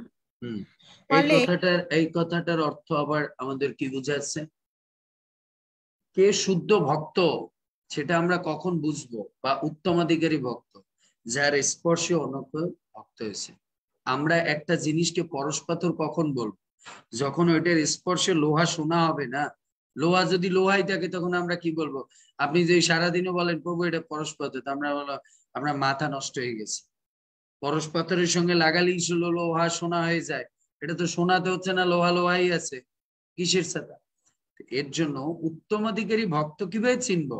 যার স্পর্শে, যার দর্শনে, যার সান্নিধ্যে মানুষের চিন্তা চেতনা পরিবর্তন হবে, ভক্তিময় হবে, ভগবানের প্রতি মনটা উদ্গ্রীব হবে, তখন বুঝতে হবে জেনুইন লোক, ভিতরে কিছু আছে। না হলে আমার মধ্যে এরকম একটা মানে ভগবানের প্রতি আনচান আনচান ভাব, এই কথা আমার না, শিল প্রভুপাদও বলেছে। শিল প্রভুপাদ আপনাদের দেখিয়েছি কলকাতায় সে উল্টোডাঙ্গা রোডে, যখন তার গুরুদেব তার দিকে তাকিয়ে বলো, তোমার মতো ইংরেজি জানা ছেলে থাকলে কেন মহাপ্রভুর বাণী পাশ্চাত্যে প্রচার হবে। প্রভুপাদ সারা রাতটা চিন্তা করল, এই ব্যক্তি আমার দিকেই কেন আঙ্গুল জাগাল? ওখানে তো আরো 50-60 জন বসা আছে, আঙ্গুলটা আমার দিকে কেন? ওয়াই? আর তিনি কিভাবে জানে আমি ইংরেজি জানি? নিশ্চিত এই ব্যক্তি কিছু দেখেছে আমার মধ্যে। আমার লোকে তো তার সঙ্গে কথাই হয়নি এখন ধরে, হরে কৃষ্ণ রাধে কৃষ্ণ কিছুই তো আমরা বলিনি, শুধু গিয়ে দাঁড়িয়েছি আর সঙ্গে সঙ্গে উনি আমার দিকে আঙুলটা জাগাল। কিছু একটা ঘটনা আছে আমার মধ্যে, নিশ্চিত উনি কিছু দেখেছে। এর জন্য মনে রাখতে হবে, কিছু কিছু জীবনে আছে কিছু কিছু জিনিস, অপরচুনিটি আপনার কাছে আনজানে আসে, কিন্তু আপনাকে এটা বুঝে নিতে। আর বলছে যে দৌড়, এই সাধু কি বলছে, এটা কি বলছে, তোমার মতো ইংরেজি জানা ছেলে, আমি ওই 70 বছর বয়সে ওই আমেরিকায় যে ছাতা করবো, ধর বাদ দাও তো, এসব ঘর গৃহস্থী নিয়ে বাকি জীবনটা কাটাইতে হবে, আর কিছু করতে পারতেন। কথাটা যদি হালকা নিত আর কিছু, প্রভুপাদ কথাটা সিরিয়াসলি নিয়েছে, সিরিয়াসলি, হ্যাঁ না? যেরকম আপনারা সিরিয়াসলি এসে প্রভু পড়াচ্ছে, এর জন্য আমাকে বারবার মেসেজ করছে সবাই। আমাদের সঙ্গীতা মাতাজি কালকে মেসেজ, প্রভু আমরা মনে হয় যে ডুবে যাচ্ছি, আপনি তো অন্যদের রণতরী জাগাই দিচ্ছেন, আমাদের রণতরী ডুবে যাচ্ছে। ইরাশ্বরী মা বলতেছে, প্রভু আমি এমনি অস্ট্রেলিয়ায়, আপনার তো আমার দিকে খেয়াল রাখা উচিত বেশি, আমি তো এমনি মায়ের রাজ্যে। এর জন্য আমাদেরকে জাগ্রত থাকতে হবে, জাগ্রত, তাহলে অন্য আপনাকে উঠাতে পারবে না। তারপরে ফলের দ্বারাই পরিচয় পাওয়া যায়, প্রতিশ্রুতির দ্বারা নয়। এক্সেলেন্ট একটা কথা। এর জন্য জীবনে এই কথাটা সবসময় মনে রাখবে, যে কোনো সম্পর্ক, যে কোনো রিলেশন, যে কোনো কিছু, কেউ মুখ দিয়ে বললো মা আমি তোমাকে খুব ভালোবাসি, হ্যাঁ, রিনা মাতাজিকে কোনো ছেলে বললো ও ডার্লিং আমি তোমাকে খুব পছন্দ করি, হ্যাঁ, বৃক্ষ তোমার নাম কি, ফলে পরিচয়। বেটা ভালোবাসো, আগে করে দেখাও কিছু, কি ভালোবাসো, না? হ্যাঁ না? আমাদের এই জিনিসটা মনে রাখতে হবে। এর জন্য বারবার মানুষ জীবনে এই লাইনটাই ভুলে গিয়ে মানুষ জীবনে ধোঁকা খায়। কারণ কি, মানুষের মধ্যে ইমোশনটা খুব জাগ্রত থাকে, তো ইমোশনটা খুব মানে যখন কোনো সম্পর্ক সৃষ্টি হয় না, তখন ইমোশনটা খুব স্ট্রং থাকে। কিন্তু এই লাইনটা যখন ভুলে যায় যে, তখনই ইমোশনটা ওকে কি করে ডুবিয়ে ফেলে। কিন্তু মনে রাখতে হবে, তুমি কতটা আমাকে কি করছো সেটা কর্মের দ্বারা পরিচয়, প্রতিশ্রুতির দ্বারা না। No commitment, action. Love is not a commitment, love is action. জন্য এই কথাটা ইংলিশে লেখা রাখেন, love is not a commitment. এই জগতে তো কমিটমেন্ট সবাই দেয়, I love you, I feel you, I miss you, I this that, কত কিছু লেখে। এসব feel you, miss you, love you সব কাজ হবে না। Love is action. অ্যাকশনে দেখাও তুমি কতটা আমাকে ভালোবাসো, না? কতটা আমাকে ভালোবাসো। এর জন্য মা যশোদাকে কৃষ্ণ পরীক্ষা করেছেন, তুমি খালি বলো আমার বেবি, আমার বেবি, দেখাও আমার জন্য। কৃষ্ণ দেখিয়েছে না গোপিকাদের, তোমরা এত ভালোবাসো, দেখো। নগ্ন পর্যন্ত করে দিয়েছে, সতীত্ব হরণ করে নিয়েছে কৃষ্ণ। এর জন্য love is not a speech or just like a commitment, love is a action. কারণ এই জগতে কমিটমেন্ট চেঞ্জ হয়, বাট অ্যাকশন তো চেঞ্জ করা যাবে না। আজকে আপনি একটা কমিটমেন্ট নিয়েছেন, কালকে আজকে এক ছেলে আপনাকে বলে রাখলো আমি তোমাকে বিয়ে করব, কালকে কিনা সিচুয়েশনে পড়ে আরেকজনকে বিয়ে করবে, আরেকজনের সঙ্গে গলা জড়িয়ে ধরবে। Don't believe in commitment, believe in action. বুঝতে পেরেছেন? এর জন্য সবসময় ইমোশনটাকে একটা মার্জিনাল পয়েন্টে রাখতে হবে, ইমোশনকে মার্জিনাল পয়েন্টে রাখতে। ইমোশনে যদি বেশি ডুবে যান তাহলে শেষ, জীবনে মানুষ ম্যাক্সিমাম ধোঁকা খায়, কষ্ট পায় সবকিছুতে, ইমোশনটা যখন খুব হাই হয়ে যায়। ইমোশনটা ডিভোশনটার চেয়ে যখন ইমোশনটা হাই হয়ে যায়, এর জন্য ডিভোশন এক্সেসিভ রাখতে হবে। সঙ্গে একটু ইমোশনও দরকার, কারণ ভালোবাসার জন্য ইমোশনও দরকার আছে, বাট কখনোই যেন ডিভোশনকে ছাপিয়ে না যায়। আর ডিভোশন মানে হচ্ছে কি, প্রভুপাদ বলছে devotion means the spiritual activities. সেটা এই জগতের প্রেমের ক্ষেত্রেও বলুন, যে কোনো ডিভোশনটাকে আমাদেরকে হাইতে রাখতে হবে, কখনোই যেন ওই ইমোশন ওর উপর দিয়ে না চলে যায়, তাহলে আমাদের জীবনে দুঃখ নির্ঘাত, কষ্ট নির্ঘাত। তারপরে মহাভাগবত জঘন্য জড় জীবনে আবদ্ধ মানুষদের পর্যন্ত ভগবত ভক্তে পরিণত করতে পারেন। সেটি হচ্ছে এটা আর একটা পয়েন্ট। উত্তম ভক্তের আর একটা লক্ষণ কি, সবচেয়ে পাপিষ্ট নিকৃষ্ট লক্ষ্য সে ভগবত ভক্তে পরিণত করতে পারে। তার এত বড় ভজনের পাওয়ার আছে। তার উদাহরণ কে ছিল প্রভুপাদ, হিপিদেরকে হ্যাপি বানিয়ে দিয়েছে, হ্যাঁ না? নিত্যানন্দ প্রভু পৃথিবীতে জগাই মাদাইকে কেউ ভক্ত বানাতে পারে না, নিত্যানন্দ প্রভু ভক্ত বানিয়ে দিয়েছে। এজন্য যারা শুদ্ধ ভক্ত হবে, যাদেরকে মানুষ ভক্ত তৈরি করতে পারে না, তাদেরকে ভক্ত তৈরি করবে। স্পিরিচুয়াল পোটেন্সি আছে। আজকে দেখুন গুরু মহারাজ, পৃথিবীর কোন দেশে নেই যে গুরু মহারাজের শিষ্য নেই, হ্যাঁ না? এই জন্য শুদ্ধ ভক্তের এটা ভগবান, যেরকম ভগবান সবাইকে আকৃষ্ট করতে পারে, যখন কেউ উত্তম অধিকারী ভক্ত হয় বা শুদ্ধ ভক্তে পরিণত হয়, ভগবানের পোটেন্সি ওর মধ্যে চলে যায়। ভগবান, আমাদের শুদ্ধ ভক্তের ক্ষমতা নেই কোনো ভক্ত বানানো, কিন্তু ভগবানের গুণাগুণ ওনার মধ্যে চলে আসে, এর জন্য পাপিষ্টকেও ভক্ত বানাতে পারে। পাপিষ্টকেও, কারণ কি ওর মধ্যে এখন বুঝতে হবে, প্রভু এই শুদ্ধ ভক্তের মধ্যে ভগবানের গুণাবলী ট্রান্সফার হয় কি দিয়ে? ব্লুটুথ তো নাই। কোন ব্লুটুথ? সে তো দুই মোবাইলে কোনো ব্লুটুথের অপশন নাই। ব্লুটুথ হচ্ছে হরিনাম। যত শুদ্ধ হরিনাম করে, আর যত নাম অপরাধ, আর যত বেশি শ্রবণ করে, এ যখন তার মধ্যে এরকম স্পিড আসবে, এরকম কানেক্টিভিটি তৈরি হবে, তখন অটোমেটিক ব্লুটুথের মাধ্যমে ভগবান তার এনার্জি তার মধ্যে পাস করতে থাকে। তাহলে দেখুন, একটা লোক 70 বছর 75 বছর মানুষ, মরা মানুষ, সে সময় প্রভুপাদ যে জায়গায় আমেরিকাতে গেছে, না একটা ভগবানের বিগ্রহ আছে, কিচ্ছু আছে, মানুষ সমস্ত আবিজাবি ড্রেস পরে, মেয়েরা নগ্ন হয়ে থাকে, ছেলেরা নগ্ন হয়ে থাকে, কাম ক্রিয়ায় রাস্তার মধ্যে পড়ে থাকে কুকুর গরু ছাগলের মতো। প্রভুপাদের কথা শুনে সব ভক্ত হয়ে গেছে। এই স্পিরিচুয়াল পাওয়ার না থাকলে সম্ভব? কোনো সম্ভব।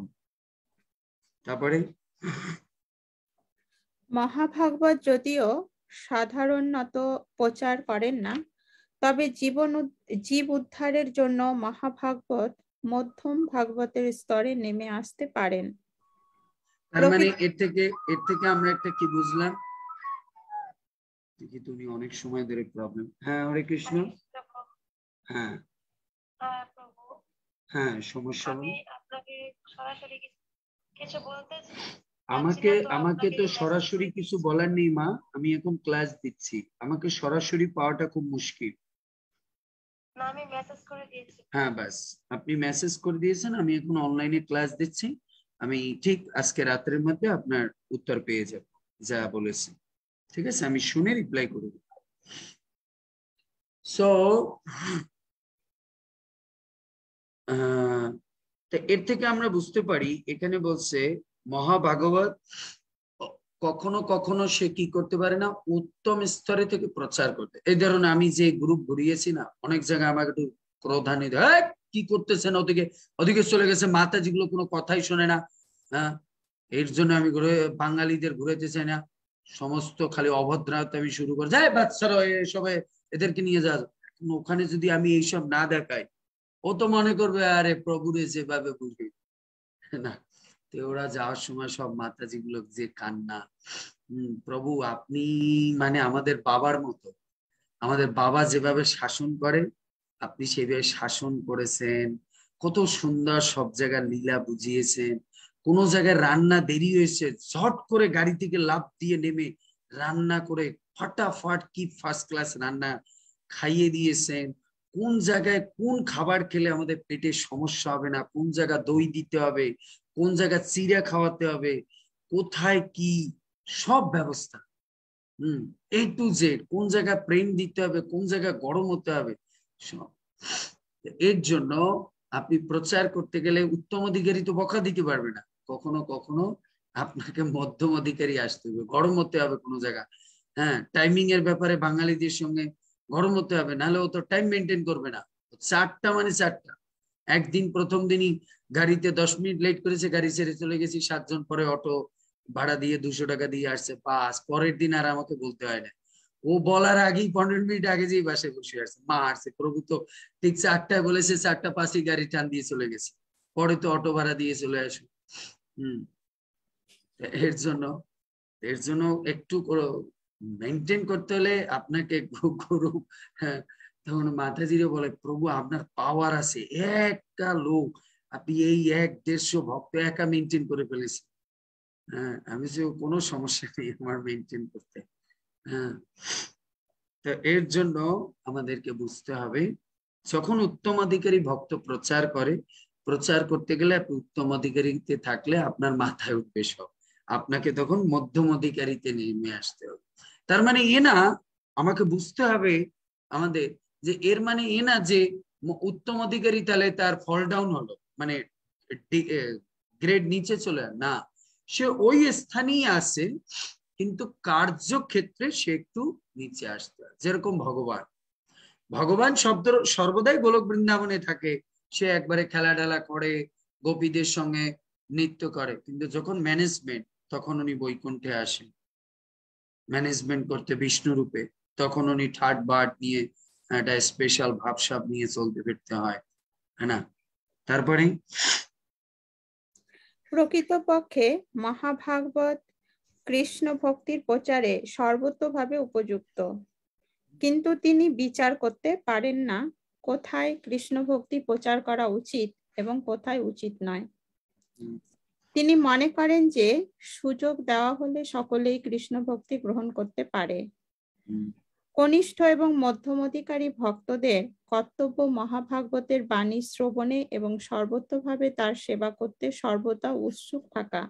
হ্যাঁ, তাহলে এখানে একটা কথা প্রভুপাদ বলছে যে সবাই কৃষ্ণ ভক্তিতে আসতে পারবে, সবাই, সুযোগ দিতে হবে। এই সুযোগটা কি?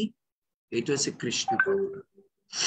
আপনি যখন মানুষকে, এই যে এখানে যারা গ্রুপ ঘুরালাম না, সব তো 100% তো ভক্ত না, কিছু আছে একবারে নতুন, মালা করে, মানে একটু উৎসাহ আছে।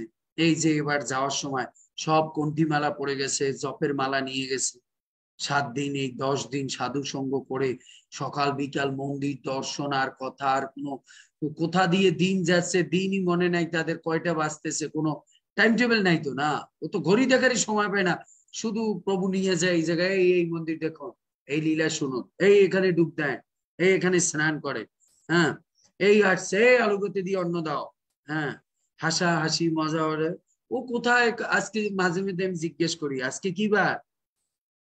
প্রভু আমরা তো জানি কি বার, বারটা তো ভুলে গেছি, সকালে শুরু থেকে শেষ পর্যন্ত শুধু আপনিই আছেন, বারটার সব আপনি হয়ে গেছেন, আমরা জানি না কবে কি বার, তাই না? তো এর জন্য সব মানে পুরো 24 ঘন্টা, তাই না?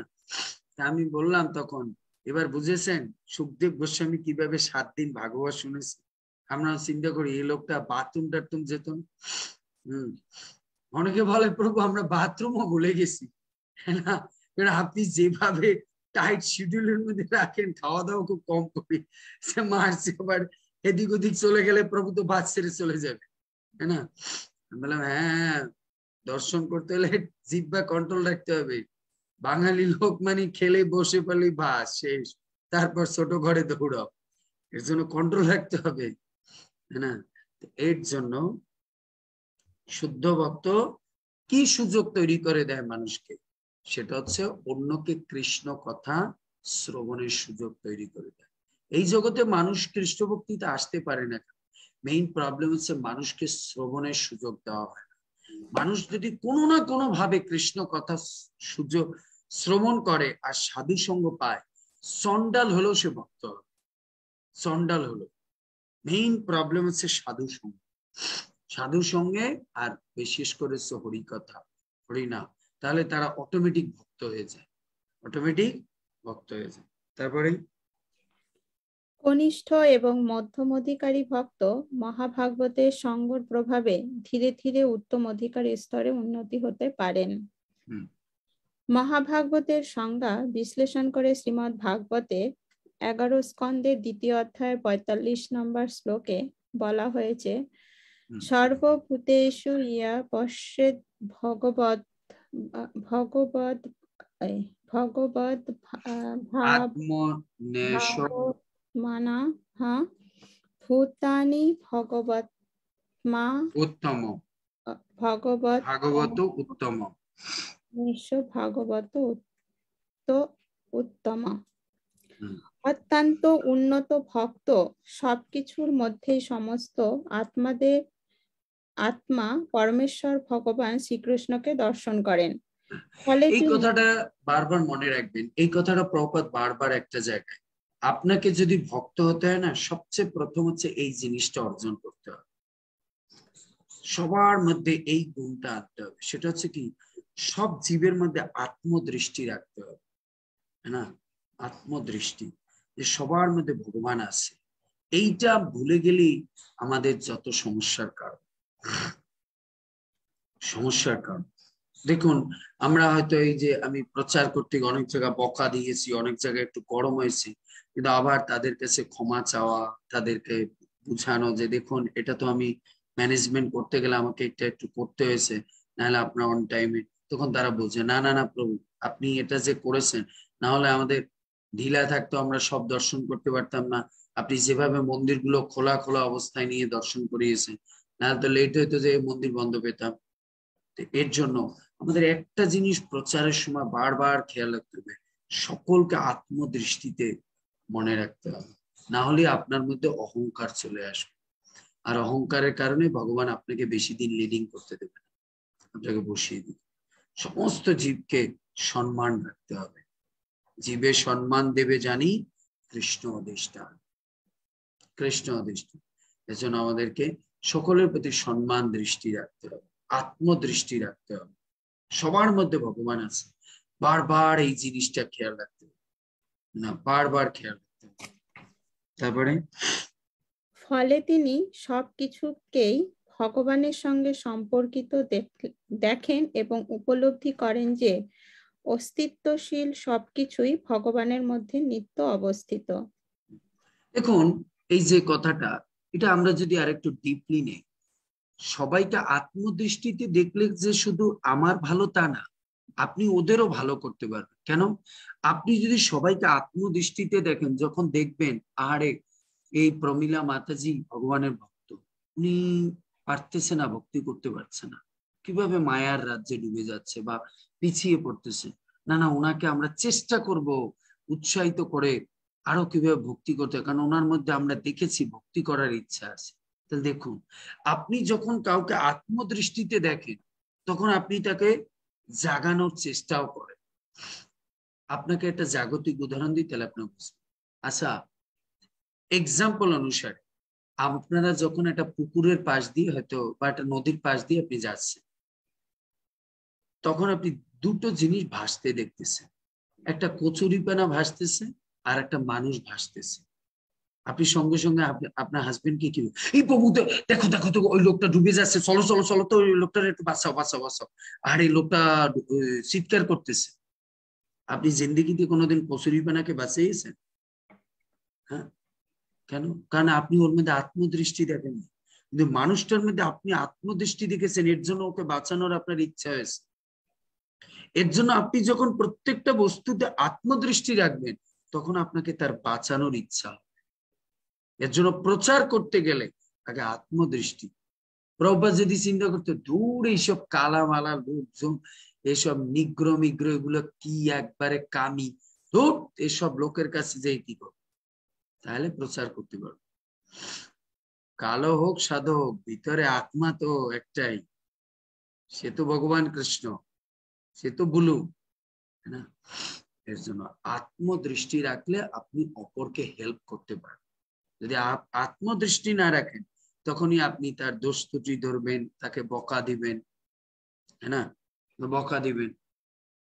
এখন ধরুন প্রমীলা মাতাজির বাসায় গিয়েছি, হ্যাঁ না, প্রমীলা মাতাজি কি করলো, ওনার বাসায় থাকতে গিয়েছি, এখন ওনার ওখানে কি করেছে, কি বলে, আমি চলে আসছি, হ্যাঁ আমরা চলে আসছি, বের হয়ে আসছি।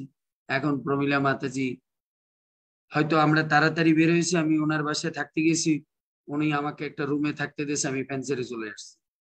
প্রমীলা মাতাজি দেখছো, সাধু লোক মানে সব খালি বেখেয়ালি লোক, এসব মানে খুব প্রবলেম। কিন্তু প্রমীলা মাতাজি হাজবেন্ড যদি দুটো ভক্ত হয়, হ্যাঁ না, ধরুন উনি আমাকে ফোন করলো, প্রভু দেখছেন এই লীলাশ্বরী মাতাজি আসছে, এটা ইয়ে ছেড়ে দিন, ওনার একটু কম। তখন আমি যদি ওনাকে এইভাবে বুঝাই, মাতাজি আচ্ছা আপনি জীবনে কি কোনোদিন লাইট ছেড়ে রেখে কোথাও যান? হ্যাঁ প্রভু আসলে আমারও তো হয়ে যায়। ও কি তাহলে, ও তো মানুষ, আপনিও মানুষ, লাইট বন্ধ করে দিয়েছে, ঠিক আছে ভুলে গেছে, আপনি থেকে বলে মাতাজি আপনি কিন্তু ভুলে গিয়েছিলেন, একবার হালকা বলে দিল, আপনারও খেয়াল রাখতে হবে, আমারও ভুল হয়ে যায় ব্যাস। কিন্তু আপনি যদি আত্মিক ব্যক্তি জয় না থাকতে, তখন ওরা এরা কি শিখাইবে প্রমীলা? আরে এইসব সাধু শুধু ঘরে রাখিস না, এসব এরা এরকমই বেখেয়ালি, কোনো এরা তো পরেরা আন্ডারে খায় তো, কোনোদিন ইনকাম করেনি তো, হ্যাঁ না, আসে গৃহস্থের বাড়িতে থাকে, এসি রুম, জিন্দগিতে তো একটাকে এসি কিনে খায়নি, কিনে থাকেনি, এসব লোকেদের যায়, তখন আপনার মাথা আরো ভাটাক দিয়ে দেয়।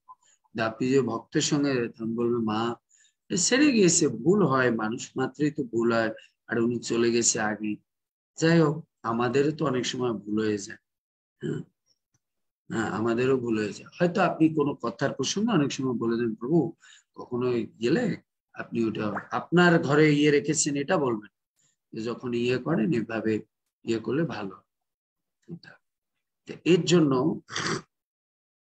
কি করতে হবে, এই যে এখানে বলছে যে তিনি সবকিছুর মধ্যে ভগবানের দৃষ্টি রাখেন।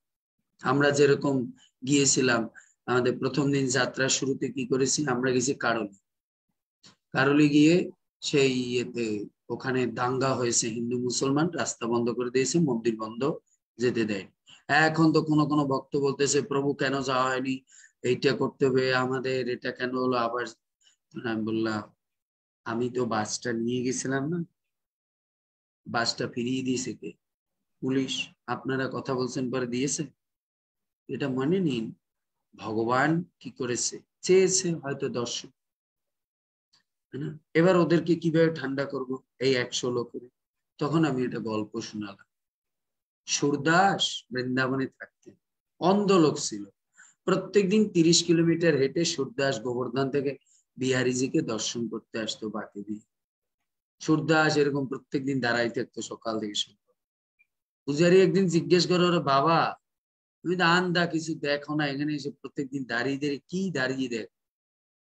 বছরে গাধা, আমি না হয় অন্ধ, বিহারীজি তো অন্ধ না, ও তো দেখে যে সুরদাস এসেছে, এর জন্য আমি তো হাজিরা দিতে আসি যাতে বিহারীজি আমাকে দেখে। বাস, পুরো গ্রুপ ঠান্ডা। বেশি পুলিশ পর্যন্ত আমরা গেছি তো, মদন মোহন আর 22 কিলোমিটার দূরে ছিল, ওর চোখ কি দেখে না, দেখছে যে সন্ধ্যা নিত্যান্ত গ্রুপ নিয়ে আসছে, দাঙ্গার কারণে আমরা যে কৃপা ঠিক ওখান থেকেই করে দিয়েছে। এতো না যে আমরা শুনতাম আর হয়েছে ওইসব জায়গায় যাওয়া যাবে না, দাঙ্গা ভাঙ্গা, আবার ভগবানের দেখতে যে মরণ হবে, বাদ দে সব, চল আমরা এদিকে ইয়েতে রাজস্থান চলে যাই, কি জয়পুর। তাহলে ভগবান মনে করতো নিজের জীবন নিয়ে এত টেনশন আমার কাছে, আমরা তো রিস্ক নিয়ে সেই যেখানে কারফিউ দেওয়া ওই পর্যন্ত তো গিয়েছি, ভগবান ঠিক দেখি, বাস ওরা ঠান্ডা। এর জন্য আমাদেরকে সবকিছুকে আত্মদৃষ্টিতে দেখলে, কারো প্রতি নিন্দা চর্চা, দেখবেন আবার একটা জিনিস আছে, অনেকে বলেন প্রভু আমার মধ্যে রাগ এসে যায়, ধরে রাখতে পারি না, বুঝছেন, আপনার ক্লাসগুলো বা আপনাদেরটা শুনলে পরে মানে তখন মনে হয় যে শরীরটা শীতল হয়ে যায়, কিন্তু আবার কিছুক্ষণ পরে আবার ওই রকম এসে যায়। এর জন্য তখন কি, তখন আপনি যেহেতু বোঝেন যে আমাদেরকে সাধুদের ক্লাস শুনলে আপনার মন শীতল থাকে, তো 24 ঘন্টা শোনেন, 24 ঘন্টা আপনার মন এয়ার কন্ডিশন থাকবে, 24 ঘন্টা শোনেন। এর জন্য আমাদের এই যে নিত্যং ভাগবত সেবায়, হ্যাঁ না, এমন ধরুন আপনি এই ক্লাসটা শেষ হয়ে গেল, প্রমিলা মাতাজির হাজবেন্ড, কি ব্যাপার তুমি খালি আসো একটা ক্লাস, রুটি বানিয়ে রেখে দিয়েছো, এগুলো ঠান্ডা হয়ে গেছে, সংসার ধর্ম করেছো, না বৃন্দাবন চলে যাও প্রভুর কাছে। তখন আপনার মধ্যে তো গরম হবে, প্রমিলান চিন্তা করবে না পেটটা, তখন আবার চিন্তা মারছে, প্রভু তো আবার বলছে যে কুল ডাউন থাকতে, চুপচাপ ঠিক আছে বসো, আমি আবার গরম করে দিচ্ছি না। তখন মনে পড়েছে যে মারছে, প্রভু তো আত্মদৃষ্টি দেখতে বলছে, ওর মধ্যে তো আত্মা আছে, হয়তো আমার ধৈর্যের পরীক্ষার জন্য, ঠিক আছে বসো বাবা, ঠিক আছে ঠিক আছে, আমি আবার গরম করে এনে দিচ্ছি। এটা আর যদি এর ক্লাস না শুনতো, যদি দেখতো জি সিনেমা দেখছে, আর এই কারণে রুটি ঠান্ডা হয়ে গেছে, ওর মধ্যে দেখছে জি সিনেমায়, ওরে বউরা স্বামীর কথা শুনে না, বউ এই বলছে, মেয়েটা উত্তর দিয়ে দিয়েছে, ও তো এই অবস্থায় জি সিনেমায় দেখলাম, ওখানকার মেয়েগুলো তো স্বামীর উপরে যেভাবে চড়া হয়ে উঠছে, কি হয়েছে, কি কি সমস্যাটা কি, এইভাবে বেলনি নিয়ে যায়, কি হয়েছে সমস্যা কি, রুটি গরম করে এত সময় ধরে, কি তোমার ঘরে, কি তোমার ঘরে কি আমার বাপ কামলা শিখিয়ে দিয়েছে, আমি মাস্টার ডিগ্রি পাস করেছি, আমরা চাকরি করতে পারতাম, বানাই দিছি এখন খেয়ে নেবে, মানে তোমার যে কি সমস্যা, এইভাবে করে বেলনিটা নিয়ে এইভাবে কথা বল, হ্যাঁ আবার বেলনি না কিনা মোবাইলটা নিয়ে, তখন স্বামী ছিল মারছে, এইটাই কিনা মারে আবার কপালের উপর, চুপচাপ থাকতো না। এর জন্য আমাদের ভগবত ভক্তের সঙ্গে কথা শুনতে হবে, তাহলে আমাদের মন কুল ডাউন থাকবে, কুল ডাউন। এর জন্য আমাদের আচার আচরণ, এর জন্য বলছে না যে আত্মদৃষ্টিতে, যেন সবকিছু আত্মদৃষ্টিতে, ভাই এ গরম হয়েছে, ও তো গরম হয়নি, ভগবানই গরম করাইছে, নাহলে গরম হবে কেন, ঠিক আছে আমার ধৈর্যের পরীক্ষা নিচ্ছে, চুপচাপ থাকি। আমার মা একটা কথা বলতো সবসময়, ওনার ওই কথাটা আমি সবসময় মনে রাখি, বোবার শত্রু নাই। আমার মা এই কথাটা সবসময় বলতো, বোবার শত্রু নাই, যত আপনি চুপ থাকতে পারবেন আপনি ভালো থাকবেন। তারপরে আবার কিছু কিছু জায়গায় এসে একটু ফোসফাস করবেন, নাহলে সেই সাপের মতো, সাপের গল্পের মতো হবে, আপনাকে খুঁচিয়ে মেরে ফেলবে। কিছু জায়গায় একটু কখনো কখনো ফোসফাস করতে হবে, দংশন করা যাবে না, ফোসফাস করতে হবে। তারপরে শিল সনাতন গোস্বামীকে শিক্ষা দেওয়ার সময় শ্রী চৈতন্য মহাপ্রভু বলেছিলেন, শাস্ত্র যুক্তে সুনিপুণ দৃঢ় শ্রদ্ধা যার, উত্তম অধিকারী সেই তারায়ে সংসার। শ্রী চৈতন্য চরিতামৃতের মধ্যলীলার 22 অধ্যায়ের 65 নং শ্লোক। শাস্ত্র যুক্তিতে যিনি সুনিপুণ এবং ভগবানের প্রতি যার শ্রদ্ধা সুদৃঢ়, তিনি উত্তম অধিকারী বৈষ্ণব। তিনি সারা জগৎকে উদ্ধার করে কৃষ্ণ ভক্তে পরিণত করতে পারেন। তাহলে এই শ্লোকটা মনে রাখবেন বা লিখে রাখবেন, যদি কোনো জায়গায় বলে উত্তম অধিকারী ব্যক্তির বা লক্ষণ কি, তখন কোড হিসেবে আপনাকে এটা কোড তো করতে হবে, আপনি তো অনেক পয়েন্ট লিখেছেন, আবার শাস্ত্র থেকে রেফারেন্স দিতে হবে না, এইটা হচ্ছে শ্লোক। শাস্ত্রে যুক্তেন সুনিপুণ দৃঢ় শ্রদ্ধা যার, উত্তম অধিকারী সেই তারায় সংসার। সে কি হবে, শাস্ত্র যুক্তিতে সুনিপুণ, শুধু শাস্ত্র জানলে হবে না, শাস্ত্র যুক্তি সহ জানতে হবে। কেন বলছে ভালো করে কথাটা বুঝবেন, খালি কিন্তু বলেনি যে শাস্ত্র জানলে হবে, আপনি প্রহ্লাদ মহারাজের গল্প জানেন, ওটা দিয়ে হবে না। আমি ভাগবতে ধ্রুব মহারাজের গল্প জানি, কুন্তির গল্প জানি, এই গল্প জানি দিয়ে আপনি উত্তম অধিকারী ভক্ত হতে পারবেন না, ওর মধ্যে যুক্তি জানতে হবে। ধ্রুব মহারাজের জীবনী দিয়ে কি কি যুক্তি সৃষ্টি করতে চেয়েছে, ভগবান কি কি শিক্ষা দিতে চেয়েছে, সেইটা আপনাকে জানতে হবে। এজন্য বলছে শাস্ত্রীয় যুক্তিতে সুনিপুণ, সুনিপুণ, কোন জায়গায় কোন যুক্তি দিতে হবে, কোন জায়গায় কোন কথা বলতে হবে, কোন জায়গায় কোন রকম আচরণ করতে হবে, এগুলো সব শাস্ত্র যুক্তিতে সুনিপুণ হতে হবে। কোন অডিয়েন্সের সঙ্গে কোন ভাবে কথা বলতে হবে, কোন অডিয়েন্সকে কোন কথা বুঝাতে হবে না, এ সমস্ত যুক্তি তর্ককে আপনাকে ভালো করে বুঝতে হবে। আর দৃঢ় শ্রদ্ধা যা, এখন এই দৃঢ় শ্রদ্ধাটা কিসে? শাস্ত্র যুক্তিতে যার দৃঢ় শ্রদ্ধা, ভগবানে না। যার শাস্ত্র যুক্তিতে দৃঢ় শ্রদ্ধা সে সবকিছুতে শ্রদ্ধা আসবে। বুঝতে পেরেছেন? এর জন্য বারবার খেয়াল রাখবেন এই দৃঢ় শ্রদ্ধা কিন্তু ভগবানে না। কারণ এখন আপনি বলতে পারেন, প্রভু আপনি কেন বললেন, কিভাবে বুঝলেন যে এটা ভগবানকে বুঝেন? আচ্ছা, যদি ভগবানের দৃঢ় শ্রদ্ধা হয় তাহলে আপনি কনিষ্ঠ অধিকারী, তাহলে আপনি ভক্তদের অবজ্ঞা করবেন, ভক্তদের অবজ্ঞা করবেন। আমার শুধু কৃষ্ণ ধর এসব সাধু মাধু খাওয়াই কি হবে, ভগবানকে 56 ভোগ লাগা, ওরা তখন সাধুকে খাওয়াইতেছে। ও খালি বলবে ভগবানের আনার দে, এই গরম, ধর সব সুন্দর নিত্যান্ত প্রভুদের জন্য এই গরমে ওনার জন্য কিছু করতে হবে না, হ্যাঁ না? এই যে ধরুন অনেক মায়েরা আছে, হ্যাঁ প্রভু, অনেকে আছে, প্রভু আপনি একটু এই দিয়ে গেলাম, একটু কমলা লেবু দিয়ে গেলাম, এই গরম প্রভু, আপনি সাধু মানুষ, আপনি তো কোথায় এই 1 কিলো কমলা লেবু দিয়ে গেলাম, এই খায় প্রভু, এই তরমুজটা দিয়ে গেলাম প্রভু, এটা জলে ভিজিয়ে রেখে, মায়ের মতো ভালোবাসে প্রভু। এদের কিন্তু ভগবানের প্রতি বিশ্বাস, সাধুর প্রতি বিশ্বাস, ভক্তের প্রতি। প্রভু আপনি একটু আঙুর খাইয়েন প্রভু, যে গরম, আপনি ছাদের উপরে থাকেন, এর জন্য। দ্বিতীয়বার এই কথাটা বুঝুন, দৃঢ় বিশ্বাস। এখন ধরুন শাস্ত্রের উপরে বিশ্বাস থাকলে কিভাবে হয়? যদি শাস্ত্র যুক্তিতে বিশ্বাস হয় তাহলে ভগবানের প্রতিও বিশ্বাস সুদৃঢ় হবে, বৈষ্ণবের প্রতিও সুদৃঢ় হবে, আবার প্রত্যেকটা জীবনিচয়ের প্রতিও বিশ্বাস সুদৃঢ় হবে। এর জন্য শাস্ত্র যুক্তিতে আমাদের সুদৃঢ় বিশ্বাস হতে হবে। শাস্ত্রে বলেছে বাস। এখন যদি আপনার ওই শাস্ত্রের প্রতি বিশ্বাস না থাকে তাহলে ভগবান বিশ্বাস হলে আপনি কনিষ্ঠ অধিকারী হয়ে যাবেন, আবার বৈষ্ণব অপরাধ শুরু হবে। এর জন্য এই কথা, উত্তম অধিকারী সেই তারাই সংসার, উত্তম অধিকারীরা এই সংসারকে তারণ করতে পারে, তারণ করতে পারে যারা অধপতিত আছে। তারপরে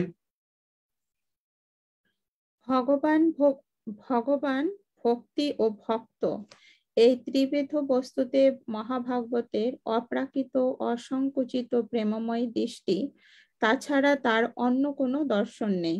হ্যাঁ, তাহলে এই পৃথিবীতে 3টে জিনিস, ভগবান, ভক্তি আর হচ্ছে ভক্ত। এখন দেখুন এই 3টে জিনিস ইন্টার রিলেটেড। ভগবানের থেকে ভক্তি আর ভক্তির সঙ্গে থেকে ভক্তের সৃষ্টি হয়, ভগবানের থেকে ভক্তি আসে আর ভক্তির দ্বারা ভক্তের সৃষ্টি হয়। আবার যদি উল্টা তৈরি করে, ভক্তের থেকে ভক্তির সৃষ্টি হয় আর ভক্তির মাধ্যমে ভগবানকে প্রাপ্ত হওয়া যায়। দুটোই, অবরোহ আর আরোহ। যখন আপনারা 6 সেশন কোর্স করবেন বা ভক্তি শাস্ত্রী করবেন, এটা আসবে অবরোহ। এটা উপর থেকে নিচেও হতে পারে অবরোহ, আবার আরোহ কি, অবরোহ হচ্ছে নিচে থেকে উপরে আর আরোহ হচ্ছে উপর থেকে নিচে। অবরোহ মানে নিচে থেকে উপরে, আর আরোহ মানে কি, আরোহণ করা মানে উপর দিকে যাও, উপর থেকে নিচে আসা। তাহলে ভগবানের থেকে ভক্তি এসেছে, ভক্তির থেকে ভক্তের সৃষ্টি হয়েছে। এটার উল্টো আবার কি, ভক্তের থেকে ভক্তির সৃষ্টি আর ভক্তির মাধ্যমেই ভগবানকে প্রাপ্ত হওয়া যায়। এর জন্য 3টা কথা ইন্টার রিলেটেড। এই ত্রিবিধ বস্তুতে মহাভাগবতের অপ্রাকৃত অসংকুচিত প্রেমময় দৃষ্টি, তাছাড়া অন্য কোনো দর্শন। তার মানে যারা মহাভাগবত তারা এই 3টে জিনিস ছাড়া অন্য কোনো কিছু দেখে, সবকিছুর মধ্যে ভগবান দেখে, সবকিছুর মধ্যে ভক্তি দেখে, আর সবকিছুর মধ্যে ভক্ত দেখে। এটা হচ্ছে মহাভারত। কারণ এবারে আপনাকে উদাহরণ দিই, শুদ্ধ ভক্ত সব জীব নিচয়ের মধ্যে পরমাত্মাকে দেখে, সব জীব নিচয়ের মধ্যে পরমাত্মা। হরে কৃষ্ণ প্রভু। হ্যাঁ,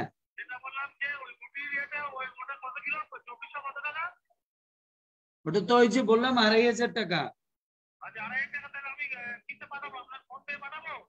না আমি ওই দিয়ে দেবো, অ্যাকাউন্ট দিয়ে দেবো, ওখানে পাঠিয়ে দিলে হবে। ঠিক আছে, পৌঁছে গেছেন?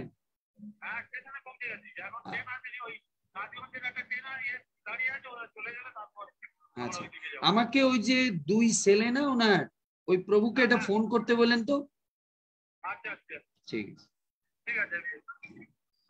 তো ওই যে কি বলে, এই ত্রিবিধ সরি প্রেমময় দৃষ্টি, তার দৃষ্টিতে সকলেই বিভিন্ন ভাবে ভগবানের, তাই তিনি মধ্যম স্তরে নেমে এসে এই অপ্রাকৃত প্রেমময়ী সেবা ছাড়া অন্য কোনো, দেখুন যারা উত্তম অধিকারী ভক্ত তারা সব কিছুতে কি দেখে, পরমাত্মা রূপে ভগবান আছে। দ্বিতীয় আর একটা জিনিস কি, সবকিছুর মধ্যে ভক্তি দেখে। ভক্তি যেরকম আপনি আমরা হয়তো ধরুন একটা গ্রুপের সঙ্গে গিয়েছেন, দেখছো কোনো ভক্তি টক্তি নেই, কোনো আয়সা প্রসাদ খায় না, খালি ঘুরে এদিকে যায়। কিন্তু একটা শুদ্ধ ভক্ত দেখবেন, মাতাজি হয়তো ওনার মধ্যে খারাপ আছে, একটা জিনিস তো ভালো হয়েছে, ঘুরতে তো আসছে ভক্তদের সঙ্গে, ঘুরতে তো সে ভগবান। তাই দেখুন শুদ্ধ ভক্ত কোনো না কোনো জায়গা থেকে ওর একটা ভালো গুণ খুঁজবে, ভক্তি খুঁজবে। এতটুকু তো ভক্তি আসছে তো ভক্তদের সঙ্গে। দেখুন আর একটা হচ্ছে কি, ভক্ত সে সবসময় দেখে ঠিক আছে ভাই, এই তো হয়তো সবকিছু মালা টালা জপ না করে না, আমাদের সঙ্গে সব মন্দিরে গিয়ে প্রণামটা তো করেছে, ভক্ত না হলে প্রণাম করতে কি দেবে। উত্তম অধিকারী ভক্ত সবসময় এই জিনিসগুলোকে খেয়াল করে। আমরা তো দোষকে খেয়াল করি, আমরা হচ্ছি দোষদর্শী, আর উত্তম অধিকারী হচ্ছে অদোষদর্শী। তিনি গুণ মানে দোষের মধ্যে গুণ দেখে, দোষের মধ্যেও গুণ দেখে, আর আমরা হচ্ছে কি গুণের মধ্যে দোষ দেখি, গুণের মধ্যেও দোষ দেখি। এটা হচ্ছে উত্তম অধিকারী ভক্তের লক্ষণ। তাই এই শ্লোকটা আপনারা কোড মার্ক করে রাখতে পারেন, কখনো যদি কোনো প্রশ্ন আসে বা কোনো জায়গায় লেকচার দেন, উত্তম অধিকারী ভক্তের লক্ষণ কি, বা উত্তম অধিকারী ভক্ত কাকে বলে, উত্তম অধিকারী ভক্ত হতে হলে কি কি গুণ বা গুণাবলী বা লক্ষণ থাকা উচিত, সেটা এই শ্লোকের ভিতরে সুন্দরভাবে ব্যাখ্যা করা আছে। এবার আমরা যাচ্ছি 75 নম্বর শ্লোক। 75 নম্বর শ্লোক পড়ুন লীলাশ্বরী। আর 2 লাইন বাকি ছিল প্রভু এটা। ও আরো 2 লাইন পড়ো। তার দৃষ্টিতে সকলেই ভিন্ন ভিন্ন ভাবে ভগবানের সেবায় যুক্ত, তাই তিনি মধ্যম স্তরে নেমে আসেন সকলকে কৃষ্ণ ভক্তির স্তরে উন্নতি করার জন্য। তার দৃষ্টিতে সকলেই ভিন্ন ভিন্ন ভাবে ভগবানের সেবায় যুক্ত। তার দৃষ্টিতে সবাই কি, তার দৃষ্টিতে সকলেই ভিন্ন ভিন্ন ভাবে ভগবানের সেবায় যুক্ত, কারণ সে সবাইকে কি দেখে, আরে ভাই সবাই তো ভগবানের কোনো না কোনো সেবায় যুক্ত আছে। হ্যাঁ, হয়তো সে ভগবানকে একটা প্রতিদিন প্রণাম করছে, এটাও তো তার সেবা না, এটাও তো তার সেবা। তিনি মধ্যম স্তরে নেমে আসেন সকলকে কৃষ্ণ ভক্তির স্তরে উন্নীত করার জন্য।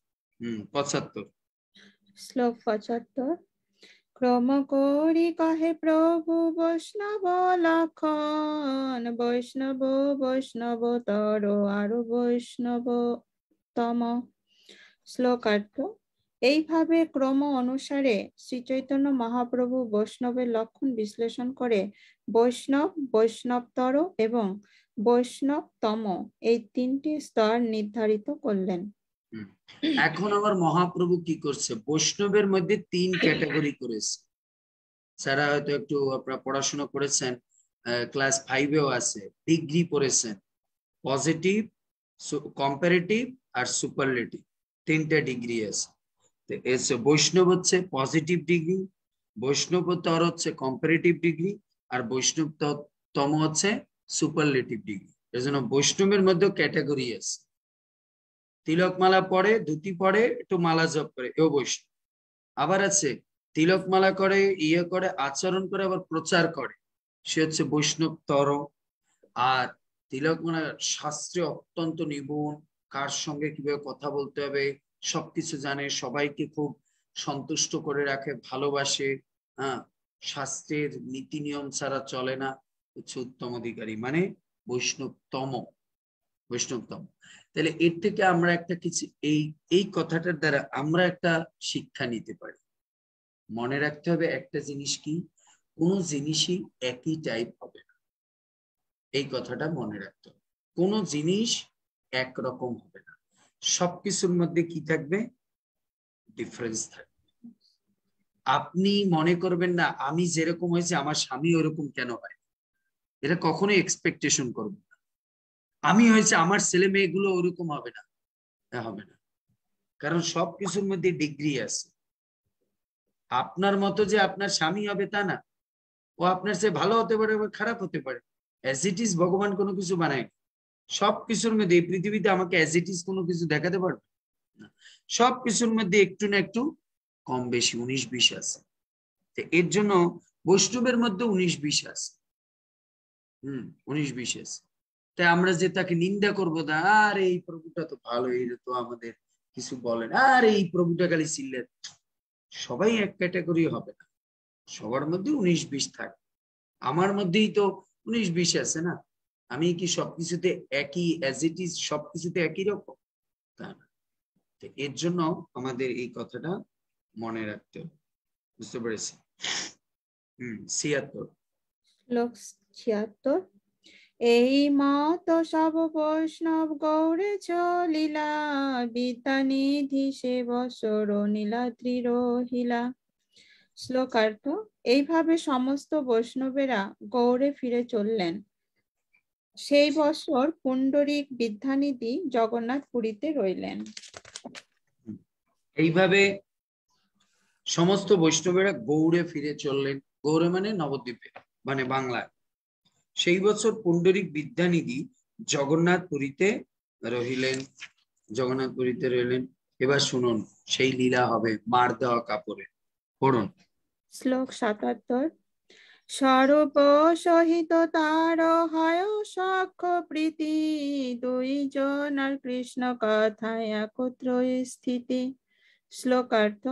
স্বরূপ দামোদর গোস্বামীর সঙ্গে পুণ্ডরিক বিদ্যানিধির অন্তরঙ্গ বন্ধুত্ব ছিল।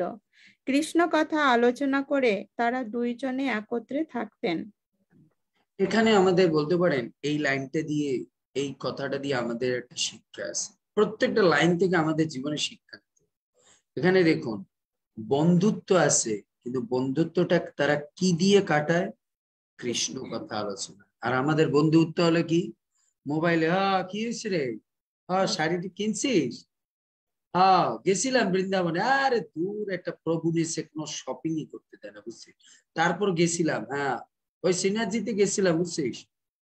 এই প্রভু, বুঝছিস, এই সকালে গেছে, ওই সময় একটু রান্নার মধ্যে ঢুকছে, একটু বাঁচছি, ওই সময় 2 ঘন্টা পেয়েছিলাম টাইম, দোকান খোলেনি। তোর তারপর কি সমস্যা, কি তোর হাজবেন্ডের কি খবর? আরে বলিস নাই, হাবি যাবি এইসব নিয়ে আলোচনা, বুঝলো? ধরলে এই গ্রুপ তো সব মিক্স আসে না, এই গ্রুপের মধ্যেও একটা দুইটা ফ্যামিলি আছে, ও খালি ফাঁক করছে কোন জায়গা দিয়ে প্রভু মানে স্কোপ দেয় শপিং এর। আমি বলছি যে শপিং দেব, নো টেনশন, আমি জানি যে একটু মেয়েরা শপিং করতে, এর জন্য পুশ করে ব্রহ্মাজিকে দেখে শপিং এ নিয়ে গেছি, চলেন সুরিবিতে কেনা। আপনারাও দেখেছেন, আমি লাইভ দিয়েছি, দেখেন সুরিবিতার দোকান আছে, কিনেন, ভ্যানিটি ব্যাগ ট্যাগ কিনেন। প্রবলেমটা হচ্ছে গ্রামের লোক তো কত তো পয়সা নেই, দাম তো ওখানে তো সব হচ্ছে দামি জিনিস না, সব লেদারের ব্যাগ, অনেক দামি কস্টলি ব্যাগ। তারপর আজকে বৃন্দাবনে এসে বলছি না সকালের ক্লাস দেবো না, যান এবার লই বাজার উঠাই নেন, ঘন্টা 3 যা আছে লই বাজারটা উঠাই নিয়ে চলে যান বাড়ি।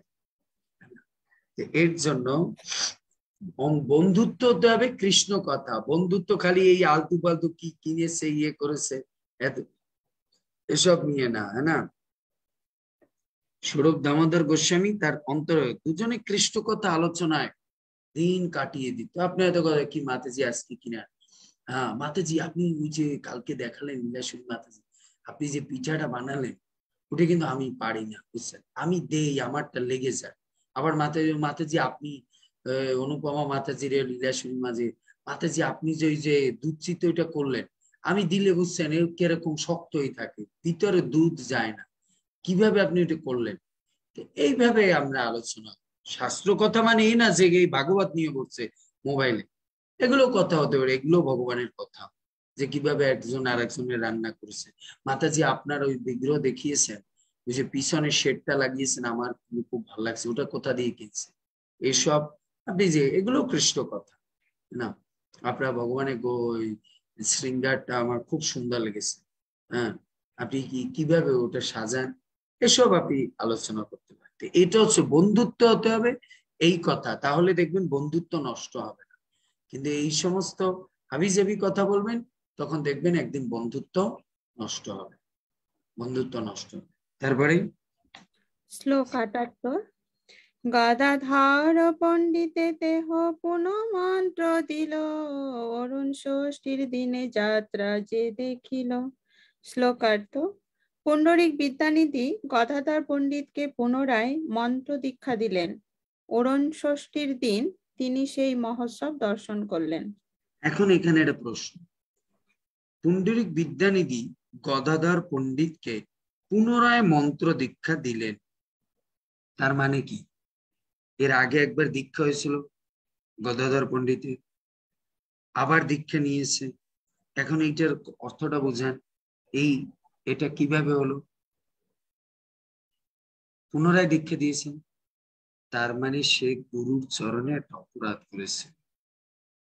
এক সময় সে দীক্ষা নিয়েছিল, মানে পুনরায় মন্ত্র দীক্ষা দিলেন, কারণ গদাধর পণ্ডিত এর আগে দীক্ষা নিয়েছিল, কিন্তু সে কি করেছে, বাংলাদেশের সিলেটে শ্রীহট্টে বসে এই পুণ্ডরিক বিদ্যানিধির চরণে সে কি করেছিল, অপরাধ করেছিল। কি? সেই এরা মুকুন্দ দত্ত তারে নিয়ে গেছে, গদাধর আজকে তোমাকে আমি একজন মহান বৈষ্ণব দর্শন করাবো, চলো, নিয়ে গেছে। আর গদাধর পণ্ডিত ছিল বৈরাগ্যবান ছেলে। এ জায়গায় দেখে পুণ্ডরিক বিদ্যানিধি জি চেয়ার উপর শুয়ে আছে, উক্কা টানতেছে, দুই দিকে মেয়েরা চুলে সেই সুগন্ধি তেল লাগাচ্ছে, হাওয়া করতেছে। সে চিন্তা করলো, গদাধর ছিল বৈরাগ্যবান পুরুষ, সে চিন্তা করলো এই কি সাধু দেখাই দিয়েছে, এ তো বিষয়ী, আমার বিষয় দর্শন করাতে নিয়ে আসছে, বলছে পরম বৈষ্ণব। তখন এই কথাটা মুকুন্দ দত্ত বুঝতে পেরেছে যে গদাধর তো ভিতরে ভিতরে উল্টোপাল্টা চিন্তা করছে। তো তখন কি করেছে, ওর পাশে বসে তিনি ভাগবতমের দশম স্কন্ধের একটা শ্লোক পাঠ করছিল, ওহি বকি স্তন কাল পুট, যে কিভাবে সেই পুতনা কালকুট বিষ মিশ্রিত স্তন ভগবানের মুখে দান করার পরে ভগবান সেটাকে বিষ না গ্রহণ করে তার প্রাণ বায়ুকে হরণ করে মাতৃত্বের বন দান করে। এই শ্লোকটা শুনি পুণ্ডরিক বিদ্যানিধির মধ্যে অষ্টসাত্ত্বিক বিকার এসেছে। সে সব কিছু সেরে টেরে দিয়ে সে কি করেছে, হরে কৃষ্ণ। হ্যাঁ প্রভু, এটা আপনার নাম্বার তো, কি জানো আপনার নামটা? আচ্ছা, আমি সেভ করে রাখবো, পরে কথা বলবো, এখন আমি ক্লাস দিচ্ছি, ভুলে গিয়েছিলাম নাম্বারটা নিতে।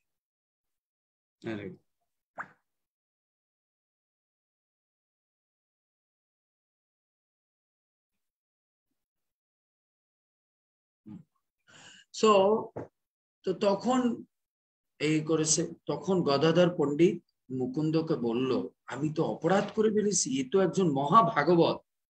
তখন কি করেছে গদাধর, ওই মুকুন্দ তখন তাকে বুদ্ধি দিল, তুমি এক কাজ করো, কোনো মহাত্মার চরণে যদি অপরাধ হয়, তখন তুমি তার শিষ্যত্ব বরণ করলে গুরু কখনো শিষ্যের মানে অপরাধ গ্রহণ করে, তখন তিনি পুনরায় দীক্ষা নেন।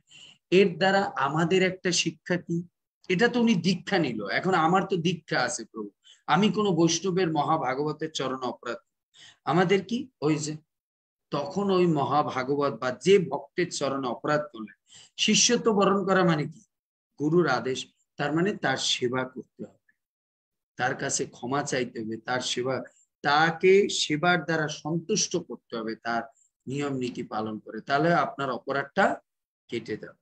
এর জন্য বলেছে পুণ্ডরিক বিদ্যানিধি গদাধর পণ্ডিতকে পুনরায় মন্ত্র দীক্ষা দিলেন। আবার আছে, কখনো কখনো আপনি হয়তো গুরুর কাছ থেকে, সদ্গুরুর কাছ থেকে দীক্ষা নিয়েছেন, কিন্তু আপনি অনেক নিয়ম ব্রেক করে ফেলেছেন, তখন আপনি আবার দ্বিতীয়বার দীক্ষা নিতে হবে।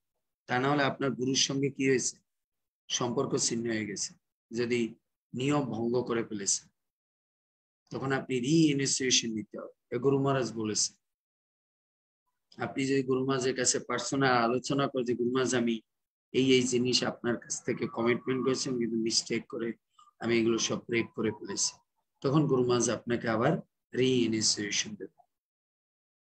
তা নাহলে আপনার এজন্য ইনিশিয়েশন মানেই না যে আমি দীক্ষা নিয়েছি আমার কানেক্টিভিটি এক আছে, না। বুঝতে পেরেছি?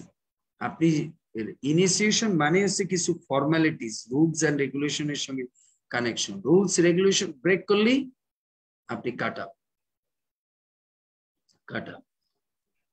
তারপরে অরুণ ষষ্ঠীর দিন তিনি সেই মহোৎসব দর্শন করতে গেলেন। গদাধর পণ্ডিত কার সঙ্গে? স্বরূপ দামোদর। অরুণ ষষ্ঠী জানেন তো, মারুয়া কাপড় পরায়, মার দেওয়া কাপড় না। এখন তো আমরা বিভিন্ন ইউজ করি, কেমিক্যাল ইউজ করি। আমরা তো ছোটবেলায় মার দেওয়া কাপড় পরতাম। আপনি পড়েছেন? আমরা ছোটবেলায় পড়তাম, আমার মাকেও দেখেছি মার দেওয়া কাপড় পরে তারপর হাত দিয়ে আয়রন করতাম। স্কুলে যাওয়ার সময় দেখতাম, ছোটবেলায় একটা প্রেস্টিজ থাকতো না, আর বাবা মার দেওয়া এইসবগুলো পড়ে যায় ছেলে মেয়েরা, দেখি কি বলবে না।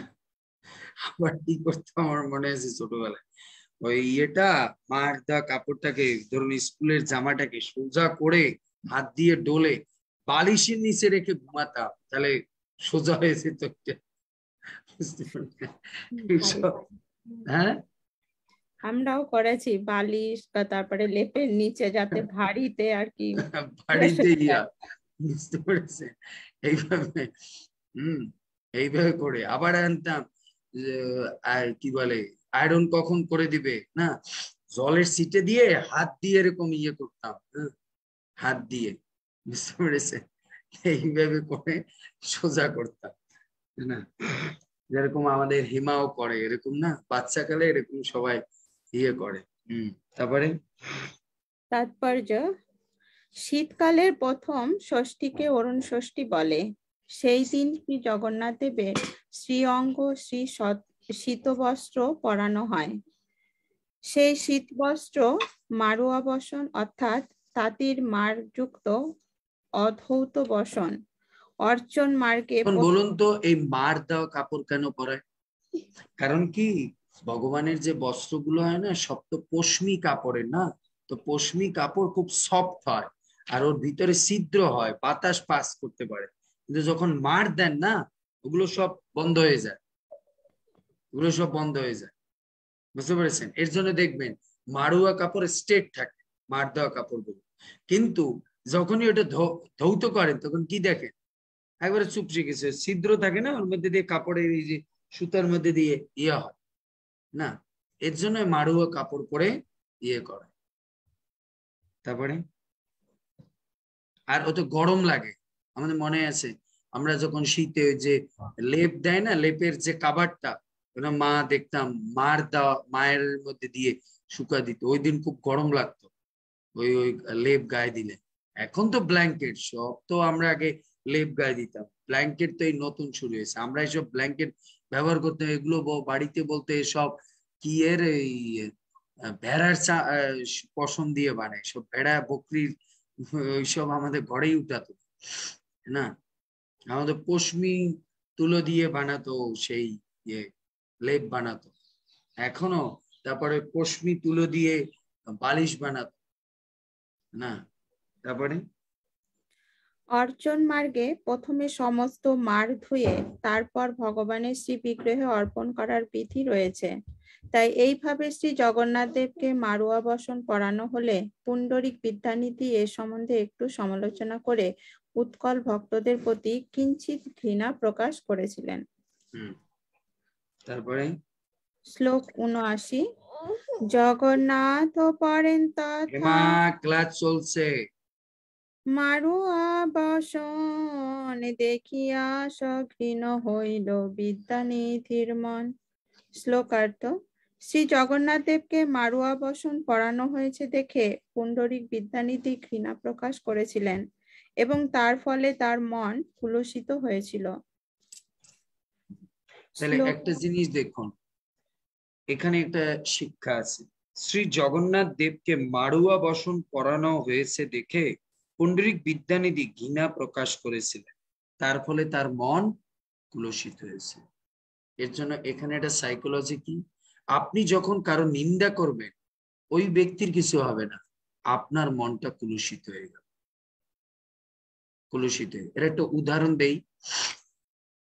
আপনি যখন ঘৃণা বা ক্রোধ, ঘৃণা তো আসে ক্রোধ থেকে না, আমি ওকে পছন্দ করি না, ক্রোধ থেকে আসে।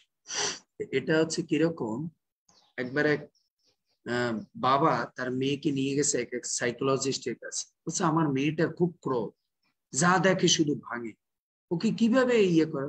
ঠিক আছে নিয়ে আসে, নিয়ে আসে ও মা ইয়ে সাইকোলজি জিজ্ঞেস করছে কি ব্যাপার, বলছে আমার ক্রোধ আসলে আমি সব ভাঙি। তো বলছে তুমি কালকে একটা কাজ করবে, যখন তোমার ক্রোধ আসে না, এই বোর্ডটার উপরে তুমি কি করবে, এই প্রেক গুলো লাগাবে। প্রেক মানে বুঝছো না, লোহা, লোহাগুলো লাগাবে। ঠিক আছে, যেই ওর রাগ হয়, ধরুন সকালে একটা রাগ হয়েছে, যেই একটা প্রেক মেরে দিত, পরে আবার একটু 2 ঘন্টা পর আবার একটা হয়তো বোনের সঙ্গে রাগ হয়েছে, আবার একটা প্রেক মেরে দিয়েছে, এরকম 7 দিন মেরেছে। এখন মারার পরে ওরা আবার যখন সব ঠিকঠাক হয়ে গেছে, এখন ধরুন বোনের প্রতি আবার ভালোবাসা এসে গেছে, মার সঙ্গে হয়তো রাগটাগ হয়েছিল, ভালোবাসা এসে গেছে। এখন ওই ডাক্তার আবার বলে দিয়েছে যখন তোমার মনটা এদের প্রতি ভালো হবে তখন তুমি আবার আমাকে বল, তখন ফোন করবে। ফোন করেছে ডাক্তারবাবু, আমার এখন আবার মার প্রতি বোনের প্রতি ভালোবাসা হয়েছে, এখন কি, যে এখন তুমি প্রেক গুলো তুলে ফেলো, প্রেক গুলো তুলে বোর্ডটা একবারে আগের মতো করে। এখন ও যে প্লাস দিয়ে বোর্ড গুলো প্রেক গুলো উঠিয়েছে, এখন ও যতই চেষ্টা করে ওই ছিদ্র তো বন্ধ করতে পারে না। এখন ডাক্তারকে ফোন করছে, আমি তো প্রেক গুলো উঠালাম, ছিদ্র তো বন্ধ করতে পারছি না, তো আগের মতো আছে। এবার তুমি বুঝতে পেরেছো, ক্রোধ বা কারো প্রতি নিন্দা করলে, কারো সমালোচনা করলে এরকম অবস্থা। তুমি প্রত্যেকটা ক্রোধ বা নিন্দা বা সমালোচনার দ্বারা অপরের হৃদয়ে তুমি কি করে দিলে, প্রেক গেঁথে দিলে। যখন তুমি ভুলটা বুঝতে পারবে, সেদিন তুমি সারাদিন ওই প্রেক উঠালো, ওই দাগ আর তুমি বুঝতে পারবে। যেন ভাবিয়া করিও কাজ, করিয়া ভাবিও না। এজন্য এখানে এই কথাটার অর্থ যে কি বলছে, যে জগন্নাথে মারু পুণ্ডরিক বিদ্যানিধি ঘৃণা প্রকাশ করেছে, তার ফলে তার মন কলুষিত হয়েছে। এজন্য আপনি যখন কারো প্রতি হিংসা, বিদ্বেষ, ঘৃণা, সমালোচনা এসব করেন, তখন ওই ব্যক্তির কিছু হয় না, আপনার মনটা কলুষিত হয়েছে। কারণ আপনি আপনার মনে স্থান দিলে কলুষ চিন্তা করার, কলুষ চিন্তা করার, কারণ আপনার মনটা তো ওই ব্যক্তির জন্য ভালো ছিল না। এখন ধরুন আমি লীলাশ্বরী মাতাজিকে খুব ভালোবাসি, আমার ওনার প্রতি ভালো ছিল, এখন কেউ ওটা বললো এত কি বলো এই রিঙ্কি মাতাজি বলো, আরে প্রভু আপনি যে ওই মাতাজি জানেন, ওই লীলাশ্বরী মাতাজি কিরকম, বাস আমি এখন বলছি হ্যাঁ কি হয়েছে, কি কি করে উনি, আমি তো জানি ভালো, বলেন তো কি, আরে জানেন না যে আপনার সামনে এরকম করে, এই যে আমি পুলস ঢুকতে দিলাম, তখন আমার বারবার এখন ওর দিকে তাকালি, আরে তো বাইরে অনেক আমার সামনে ইয়ে করে, ভিতরে তো মাতাজি রিঙ্কি মাতাজি কি বলছে, ভিতরে মানে অনেক কিছু আছে। দেখুন আমার মনটা কলুষিত, কিন্তু মাতাজি কিন্তু আগের মতোই আছে আমার প্রতি, নত ঘটনা জানে না যে ভিতরে কি কাজ হয়েছে। আর তখন আমার তখন মাতাজি দেখবি কি ব্যাপার, আগে তো প্রভু আমার সঙ্গে ব্যবহার ভালো করতো, ডাকলে জিজ্ঞেস করতো, ফোন টোন উঠায় না, রিপ্লাই দেয় না, কি ঘটনা না। তো দেখুন, এর জন্য আমরা যখনই কোনো কিছু খারাপ জিনিসকে, এর জন্য আমি একটা উদাহরণ দিয়েছি না, কোন নৌকা নদীতে ডোবে না, এই পৃথিবীর ইতিহাসে কোনো জায়গায় নেই যে নৌকা ভাসতেছে, ভাসমান নৌকা ডুবে গেছে। নৌকা তখনই ডোবে যখন ওর মধ্যে আপনি ছিদ্র করে দেন, ওকে ভিতরে জল আসার সুযোগ করে দেন, জল আসার সুযোগ করে দেন। এর জন্য কারো নিন্দা চর্চা যদি ভিতরটা খালি রাখে, তাহলে আপনি ডুববেন না। কিন্তু যখনই আপনি ছিদ্র করে দেবেন তখনই আপনি ডুববেন। এজন্য আমাদের মনে রাখতে হবে কারো কোনো জিনিস ভিতরে ঢোকার। আবার আছে কোন কোন ক্ষেত্রে বলবেন প্রভু আমি এখন ওই সিচুয়েশনে পড়ে গেছি, ওইটা ওইখানেই বাদ দিয়ে দেব। উদাহরণকে শিব আর দক্ষ, শিব শ্বশুরের লাগে ঝগড়া বিবাদ যা হয়েছে ওইখানেই ওইটা ছেড়ে ফেলে দিয়ে আসছে। দক্ষ ভিতরে পুষে রেখেছে, এর জন্য ছাগল হইতে হয়েছে, বকরি ছাগল হইতে হয়েছে। আর শিব ওই কেস ওইখানেই রফা দফা করে দিয়েছে, শ্বশুরের সম্মান দেয় নাই, বসতে দেয়নি, ওইখানে ওটা ভুলে গেছে। এর জন্য আমাদের মনে রাখতে কোন জিনিস, খারাপ জিনিস আপনি মনে পুষবেন। খারাপ জিনিস কিরকম জানেন, লেবুর মতো বা কমলা লেবুর মতো, বেশি দিন রাখবেন পচতে শুরু করবে, ফলের মতো। এজন্য ফল পেয়েছেন তাজা অবস্থায় খেয়ে পুষবেন তো পচবে। এজন্য কোন জিনিসই ভিতরে ভক্তি ছাড়া কোনো বাহ্যিক জিনিস পুষবেন না, সব শেষ হয়ে যাবে। সব এ জগতে যা জিনিস হোক, সে আপনার টাকা পয়সা হোক, ধন দৌলত হোক, যা জিনিস যতটুকু আছে ততটুকু ব্যবহার করে ফেলেন, কিঞ্চিত জমা। শুধু একটা জিনিসই পুষবে, সে হচ্ছে ভক্তি, আর বাকি সব নষ্ট হয়ে যাবে। এত আপনি দৌড়াতে থাকবেন টাকার পিছনে পিছনে, একদিন দেখবেন আপনি চিন্তা করছেন না আর একটু জমাই নি, তার একদিন আসবে যখন আপনি ব্যবহার করা শুরু করবেন, সেদিন আপনি কমায় পড়ে থাকবেন। বুঝছেন না, আরে এত কষ্ট করে ইনকাম করেছি, হ্যাঁ তো ভোগ করারই সময় নেই, ভোগ যেদিন করবো সেদিন হসপিটালে পড়ে আছে না। তারপরে শ্লোক 80। সেই রাত্রে জগন্নাথ পলাইয়া আসিয়া, দুই ভাই চরান্তরে হাসিয়া হাসিয়া। শ্লোকার্থ। সেই রাত্রে জগন্নাথ এবং বলদেব দুই ভাই পুণ্ডরিক বিদ্যানিধির কাছে এসে হাসতে হাসতে তার গালে চড় মারতে থাকেন। দেখুন এর থেকে আরেকটা শিক্ষা কি, যদি আপনি বৈষ্ণবের নিন্দা করেন তখন ভগবানের থাপ্পড় খেতে হবে। জগন্নাথ বলদেব নিজের বাপ, তো শ্বশুর, জগন্নাথের শ্বশুর পুণ্ডরিক বিদ্যানিধি। কারণ পুণ্ডরিক বিদ্যানিধি কার অবতার? বিশ্বভানুর অবতার, হ্যাঁ না? আর বিশ্বভানু হচ্ছে রাধারানীর বাবা, জগন্নাথের শ্বশুর হয়, থাপ্পড় দিয়ে দিস। আর বলরাম তাই মশাইরে থাপ্পড় দিয়েছে। এর জন্য ভুল করলে বৈষ্ণবের নিন্দা হলে চর লাগিয়ে দিয়েছে।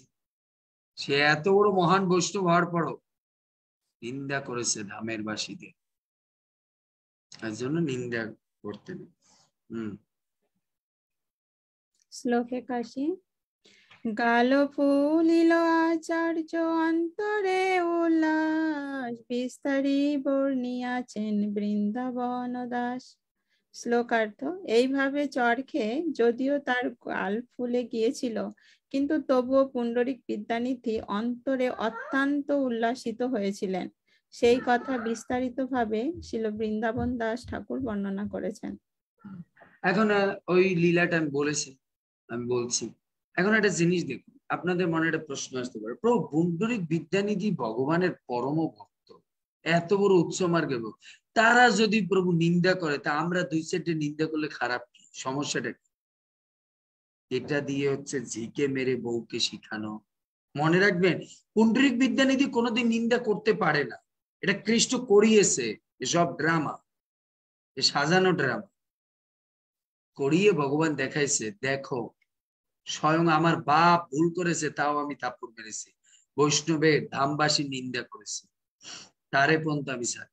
এর জন্য আমাদের মনে রাখতে, আমি যেরকম আপনারা হয়তো দেখেছি প্রমিলা মাতাজি ক্লাসটা অনলাইনে ছিল, আমি যখন পুষ্করে সকালবেলা ক্লাস দিচ্ছিলাম তখন আমি বলছিলাম যে ব্রহ্মা মেয়েদের প্রতি ধাবিত হয়েছে, সেই কারণে ব্রহ্মা এই পুষ্করে এক জায়গায় পূজা হবে, শিব অভিশাপ দিয়েছিল। অনেক বড় লীলা, জাস্ট একটা লাইন বললাম। তো ওখানে বলছিলাম যে আপনারা কেউ মনে করবেন না যে ব্রহ্মা মেয়ের প্রতি ধাবিত হয়েছে বা মেয়েদের প্রতি। ব্রহ্মা কখনো এটা হতে পারে না। যদি উনি এরকম কামি হতো তাহলে ভগবান ওনাকে এত বড় পোস্টে কেন রাখছে? কখনোই কামি পুরুষ না। আমরা দেখি শিব মোহিনীর প্রতি আকৃষ্ট হয়ে গেছে, এরা কেউ কামি পুরুষ না। এদের দ্বারা ভগবানের ড্রামা করে দেখিয়েছে, দেখো এত বড় বড় লোকেরা উল্টাপাল্টা করেছে, তাদের কি সাজা। কারণ আপনি যখন সংসারে কোনো বড় জিনিস সেট আপ করতে চাইবেন, বড় ব্যক্তিকে দিয়ে পানিশমেন্টটা দিতে হবে, তাহলে ও ছোটরা এমনিতেই ডরে যায়, মারছে, হ্যাঁ না, মারছে।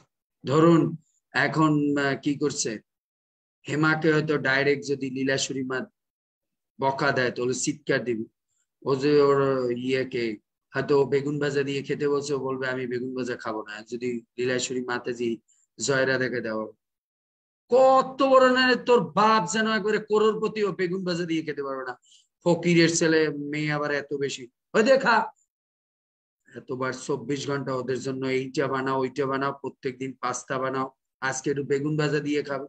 হেমা তখন চুপ হয়ে যায়, মারছে দিদিরে এই অবস্থা বলতেছে, আমারে তো দেবে একটা পুচকি দেখে দেবে একটা থাপতো। ও তখন চুপচাপ ভাই এমনিতেই বেগুন ভাজা দিয়ে খেয়ে, ও আর জিজ্ঞেস করবে না মা আলু ভাজা আছে, ও আর জিজ্ঞেসই করবে না, ওই বেগুন ভাজা দিয়ে চুপচাপ খেয়ে উঠবে। মারছে দিদিরে যে বকা দিচ্ছে, হ্যাঁ না। তো এর জন্য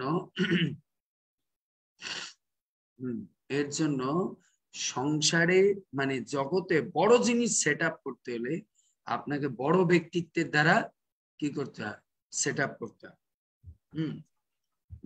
দ্বারা সেট আপ করতে হয়। এর জন্য এই পুণ্ডরিক বিদ্যানিধি তিনি কখনো নিন্দা করতে হয়। একটা জিনিস দেখুন, এবার আপনি আসুন, যে পুণ্ডরিক বিদ্যানিধি কখনো নবদ্বীপে দিনের বেলায় গঙ্গার ঘাটে যেত না, কেন?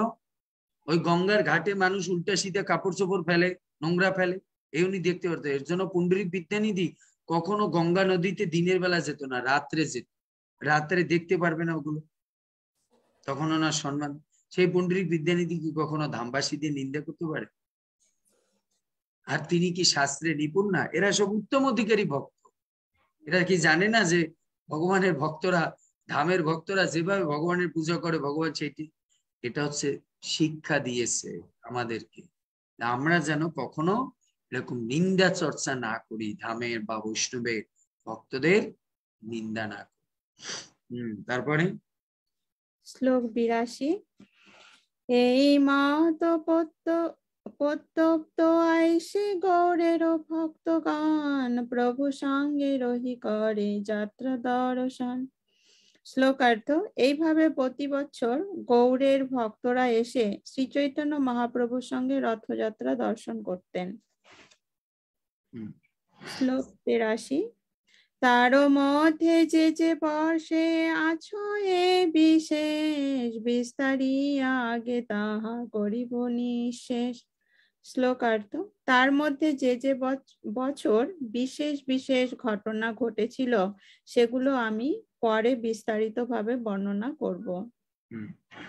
এই ইয়ে কি বলে, চরকে গাল খুলে গেছে পুণ্ডরিক বিদ্যানিধি, এর বাকি লীলা আমরা বৃন্দাবন দাস ঠাকুরের ইয়েতে শুনবো। আমি জাস্ট 2 লাইন লাস্টে বলে দিচ্ছি।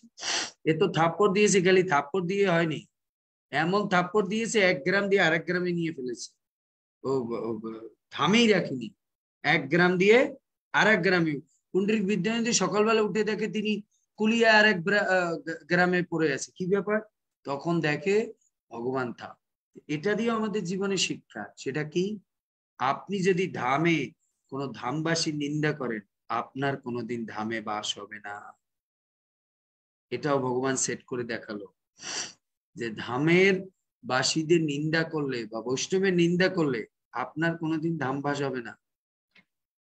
কারণ আমাদের মনে প্রশ্ন আসতে পারে, তো থাপ্পড় দিলেই তো হতো প্রভু, আবার থাপ্পড় দিয়ে অন্য গ্রামে কেন ফেললো? এইটা শিক্ষা দিচ্ছে। আপনি যদি ধামবাসীর নিন্দা করেন, তাদের দোষ ত্রুটি ধরার চেষ্টা করেন, তাহলে আপনার ভিসা ক্যান্সেল, আপনাকে এখানে প্রবেশই করতে দেবে না, আপনাকে এখানে প্রবেশই করতে দেবে না। এর জন্য এই লীলা করে ভগবান দেখে, কারণ প্রত্যেকটা জিনিসের মধ্যে শিক্ষা আছে। তারপরে শ্লোক 84।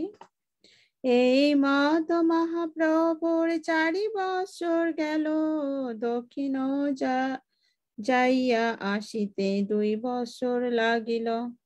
শ্লোকার্থ। এইভাবে শ্রী চৈতন্য মহাপ্রভু 4 বছর অতিবাহিত করলেন। দক্ষিণ ভারত ভ্রমণ করতে তার 2 বছর লেগেছিল। এইভাবে প্রতি বছর গৌড়ে ভক্তরা চৈতন্য রথ, তার মধ্যে যে বছর বিশেষ বিশেষ ঘটনা ঘটেছে সেগুলো আমি পরে বিস্তারিত বর্ণনা করব। তারপরে শ্লোক 84। এই মত মহাপ্রভুর 4 বছর গেল, দক্ষিণ যাইয়া আসিতে 2 বছর লাগিল। শ্লোকার্থ। এইভাবে শ্রী চৈতন্য মহাপ্রভু 4 বছর অতিবাহিত করলেন। দক্ষিণ ভারত ভ্রমণ করতে তার 2 বছর লেগেছিল। এইভাবে চৈতন্য মহাপ্রভু 4 বছর, দক্ষিণ ভারত যাত্রা মহাপ্রভু কত বছর করেছে? 2 বছর যাত্রা করেছে। এইভাবে 4 বছর অতিবাহিত হলো। তারপর শ্লোক 85। আরো 2 বছর চাহে বৃন্দাবন যাইতে, রামানন্দ হটে প্রভু না পারে চলিতে। শ্লোকার্থ। অন্য 2 বছর শ্রী চৈতন্য মহাপ্রভু বৃন্দাবনে যেতে চেয়েছিলেন, কিন্তু রামানন্দ রায়ের চাতুরীর ফলে তিনি জগন্নাথপুরী ত্যাগ করতে পারেননি। তো এখন কি হয়েছে? মহাপ্রভু বৃন্দাবনে আসতে চেয়েছে। অন্য 2 বছর চৈতন্য মহাপ্রভু বৃন্দাবনে যেতে চেয়েছিলেন, কিন্তু রামানন্দ রায়ের চাতুরীর ফলে তিনি জগন্নাথপুরীতে ত্যাগ করতে পারেননি। ওই যে একটা হচ্ছে নিত্যানন্দ প্রভু রাস্তা ঘুরে নিয়ে গেছে, আর একটা হচ্ছে সনাতন গোস্বামী বলছে প্রভু এত ভক্ত নিয়ে যায়, একা যেতে হয়, তো এরকম বিভিন্ন চালবাজি করে তাকে যেতে। এর দ্বারা আমাদের কি শিক্ষা? এটা কি চালবাজি? ভগবানের কেউ চালবাজি করতে পারে? বলছে চতুরের শিরোমণি, এরে কেউ চাতুরি করতে পারে? এটা আমাদের এটা শিক্ষা দিয়েছে। সেটা কি? ভালো কিছু পেতে হলে অনেক সমস্যা আসবে, এইটা হচ্ছে শিক্ষা। জীবনে কোনো ভালো জিনিস অ্যাচিভ করতে হলে অনেক বাধা বিপত্তি প্রবলেম আসবে, আপনাকে বারবার ডাইভার্ট করে দেবে, কিন্তু আপনাকে স্থির থাকতে হবে, আমাকে যেতে হবে, আমাকে এটা করতে হবে, আমাকে এই পথে থাকতেই হবে। এটা হচ্ছে শিক্ষা। ভগবানের সঙ্গে কেউ চালাকবাজি করতে পারে না, হচ্ছে চালাকের শিরোমণি। এটা দিয়ে মহাপ্রভু শিক্ষা দিয়েছে। তিনি বৃন্দাবনে আসতে চেয়েছে বারবার তাকে। এটা বৃন্দাবন কথা দিয়ে আমরা অনেক কিছু শিখতে পারি। সেটা হচ্ছে কি, কোনো ভালো জিনিস অর্জন করতে হলে আমাদের অনেক প্রবলেম আসবে। অনেকে মনে করে আরে প্রভু এইটা মনে আমার বাধা হয়ে গেছে। সব বাধা না, এগুলো হচ্ছে যারা সহজিয়া বা দুর্বল মনে, তারা মনে প্রভু আমি এইবার বৃন্দাবন যেতে চেয়েছিলাম, আমার মা মারা গেছে। প্রভু আমি এইবার বৃন্দাবন যেতে চেয়েছিলাম, প্রভু ঠাকুমা মারা গেছে। প্রভু এটা তো কোনো মানে খারাপ লক্ষণ না। এটা ভক্তরা এইসব মনে করবে না, ভক্তরা এইসব সেন্সিটিভ জিনিস জিজ্ঞেস করবে না। প্রভু আমি বৃন্দাবন যেতেছিলাম, প্রভু আমার ঠাকুমা তো মারা গেছিল, এসব প্রভু এটা কি অলক্ষণ? ভক্তরা এসব প্রশ্ন করবে। ভক্তরা চিন্তা করবে নিশ্চিত কৃষ্ণ আমার পরীক্ষা নিচ্ছে, আমার ঠাকুমা মারা দিয়ে দেখতেছে, আমি তারপরও ছাড়িনি প্রয়াস যে আমাকে যেতেই হবে। তো ভক্তরা এইভাবে চিন্তা করবে। দুর্বল মাইন্ডের লোকেরা চিন্তা করবে প্রভু যেতে চেয়েছিলাম, এইটা হয়েছে অমুকে, সেইটা হয়েছে তমুক। এরা সহজেই এরা যারা খুঁতখুঁতে মন তারা এগুলো। ভক্ত চিন্তা করবে ভগবান আমাকে পরীক্ষা করছে, পরীক্ষা করছে, শত বিপদ দিও। উদাহরণ হচ্ছে নারদ মুনি। নারদ মুনি যখন উত্তর দিশা যেতে চেয়েছে ভজন করতে, তার মা মারা গেছে, সে কি চিন্তা করছে আর যাবো না উত্তর দিশা, মা মারা গেছে, লক্ষণ খারাপ? হ্যাঁ বলছে নাকি? নারদ চিন্তা করছে মা মারা গেছে সাপে, এটা তো কৃষ্ণের কৃপা, আর শ্মশানে নেওয়ার দরকার নেই, উঠিয়া সহ জ্বালাই দাও। আবার শ্মশান পর্যন্ত নিতে যেয়ে যদি আসক্তিতে পড়ে যায়, আহারে মার শ্রাদ্ধটা করতে হবে, আবার বৈষ্ণব সভা দিতে, আরে মারছে, আবার 2 মাস কেটে যাবে, দরকারে নিয়ে ওই ঘর সহ জ্বালাই দিয়ে সব একবারে হরে কৃষ্ণ, আসক্তি মুক্ত। নারদ চিন্তা করলো এই যদি কান্দের উপরে উঠে নিয়ে শ্মশানে যায়, মায়ের মুখটা দেখবো, মুখাগ্নি করব, আবার বৈষ্ণব সভা দেবো, আবার 11 দিন শ্রাদ্ধ করতে হইবে, এই তো আসক্তিতে পড়ে যাবে, দরকারে নিয়ে এসব আসক্তি মাসক্তি জ্বালাই দিয়ে চলো একবারে উত্তর দিশা হাঁটতে শুরু করেছে। আর আমরা হলে চিন্তা করতে প্রভু আর বৃন্দাবন যাবো না, আমার যাওয়ার সময় মা মরে গেছে, আমার মনে হয় লক্ষণটা খারাপ আছে। দুর্বল মাইন্ডেড লোক এইসব চিন্তা করে, না না প্রভু আমি যাবো না, আমার ঠাকুমায় মরে গেছিল, বুঝছেন প্রভু, আমি মানে বুঝছেন বৃন্দাবনের প্ল্যান নিলেই কেউ মরে যায়, আমি আর যাব না, আর বৃন্দাবনের চিন্তাই করব। এসব ভগবান আপনার দেখে, যখন দেখে যে আপনি দুর্বল, আমি অনেক সময় বলি এখানে এই বৃন্দাবনে জানেন দেখবেন সবার গায়ের উপরে বান্দর লাভ দেয় না, কিছু কিছু বান্দরও চিনতে পারে কোন মহিলাগুলো বা মাতাজি গুলো একটু দুর্বল মাইন্ড, ওইগুলোর উপরেই লাভ দেয়। এই আমাদের এই গ্রুপের মধ্যে 2টা মাতাজি দিয়ে দিছে কাম, সেই 3টা করে ইনজেকশন। ওরা একটু বান্দর দেখলে পারি এদিকে দৌড় দেয় ওদিকে দৌড় দেয়। আমি বললাম বান্দর বান্দরের কাজ করতেছে, আপনি আপনার বান্দর তো বুঝতে পেরেছে যে আপনি দুর্বল মাইন্ডে, ও দিয়েছে লাভ গায়ের মধ্যে। এর জন্য আমাদের দুর্বল মাইন্ডেড হওয়া যাবে না। ভক্তি করতে আসছি, কে মরে গেল কে বেঁচে গেল ওটা চিন্তা না, ভক্তি করতে হবে, হ্যাঁ না? এই যেরকম আমাদের লীলাশ্বরী মাতাজির প্রশ্ন, তো প্রভু আমার মা মরে গেছে, প্রভু পূজা করতে পারবো? প্রভু আমার বাবার অমুক হয়ে গেছে, প্রভু আমার ঠাকুমা মারা গেছে, প্রভু। আরে ভগবানের পূজা করবো, মা বাপ 14 গোষ্ঠী মরে যাক, তাতে কি হয়েছে? ভগবানের পুজো বন্ধ হয়ে গেল, ভগবান আরো আমার বাপ মাকে ঠিক রাখবে, কমন সেন্স রাখতে হবে, হ্যাঁ না? তারপরে শ্লোক 86। পঞ্চম বৎসরে গৌরের ভক্তগণ আইলা, রত দেখি না রহিলা, গৌরের চলিলা। শ্লোকার্থ: পঞ্চবৎসরে গৌরের ভক্তরা রথযাত্রা মহোৎসব করতে এলেন, রথ দেখে তারা সেখানে রইলেন না, গৌড়ে ফিরে গেলেন। শ্লোক 87। তবে প্রভু সার্বভৌম রামানন্দ স্থানে, আলিঙ্গন করি কহে মধুর বচনে। শ্লোকার্থ: তখন শ্রী চৈতন্য মহাপ্রভু সার্বভৌম ভট্টাচার্য এবং রামানন্দ রায়কে আলিঙ্গন করে মধুর বচনে বললেন। এখন দেখুন, শ্রী চৈতন্য মহাপ্রভু সার্বভৌম ভট্টাচার্য রামানন্দ রায়কে আলিঙ্গন করে মধুর বচনে বললেন। এজন্য ভক্তদের ভাষা হতে হবে সুন্দর, বিশেষ করে যারা প্রচার করতে চায়। সবচেয়ে বড় জিনিস হচ্ছে বাক চাতুর্যতা শিখতে হবে। ভাষা সুন্দর নলে এই পৃথিবীতে মানুষের মনকে জয় করার প্রধানই হচ্ছে ভাষা, সুন্দর ভাষী। এজন্য কৃষ্ণের এক নাম কি? সুভাষী। এজন্য আমি লীলায় বলেছিলাম, রাধারানী যখন কৃষ্ণের উপর রাগ হতো আর ললিতাকে বলতো আর ওই কালো ছেলেটার সঙ্গে কথা বলবো, যার চামড়া কালা হৃদয় কালা। ললিতা বলছে ওরা জানো, তুমি তো এখনই কৃষ্ণ আসতে পারি আবার হাসে দিবে। বলে কি করব জানিস, ও এমন ভাবে মিষ্টি মিষ্টি কথা বলে, আমি আর নিজেকে ধরে রাখতে পারি না কথা বলে। এর জন্য কৃষ্ণ এত মিষ্টি ভাবে কথা বলে, হ্যাঁ, আর নিজেকে ধরে রাখা যায়। এর জন্য ভক্তদের বচন হতে হবে কি? সুন্দর। এটা যে শুধু সুন্দর নিত্যান্ত প্রভুর সুবচন না, আপনার স্বামীর সঙ্গেও আপনি সুবচন হতে পারে। সে কি বলে লাল জল খায়, তারপর আপনি সুভাষায় কথা বলবেন, তাহলেও সে একদিন ভক্তে পরিণত হতে হবে।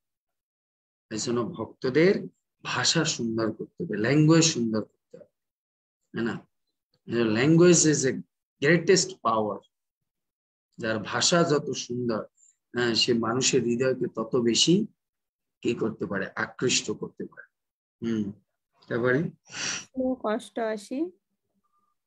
বহুত উৎকণ্ঠা মোর যাইতে বৃন্দাবন, তোমারও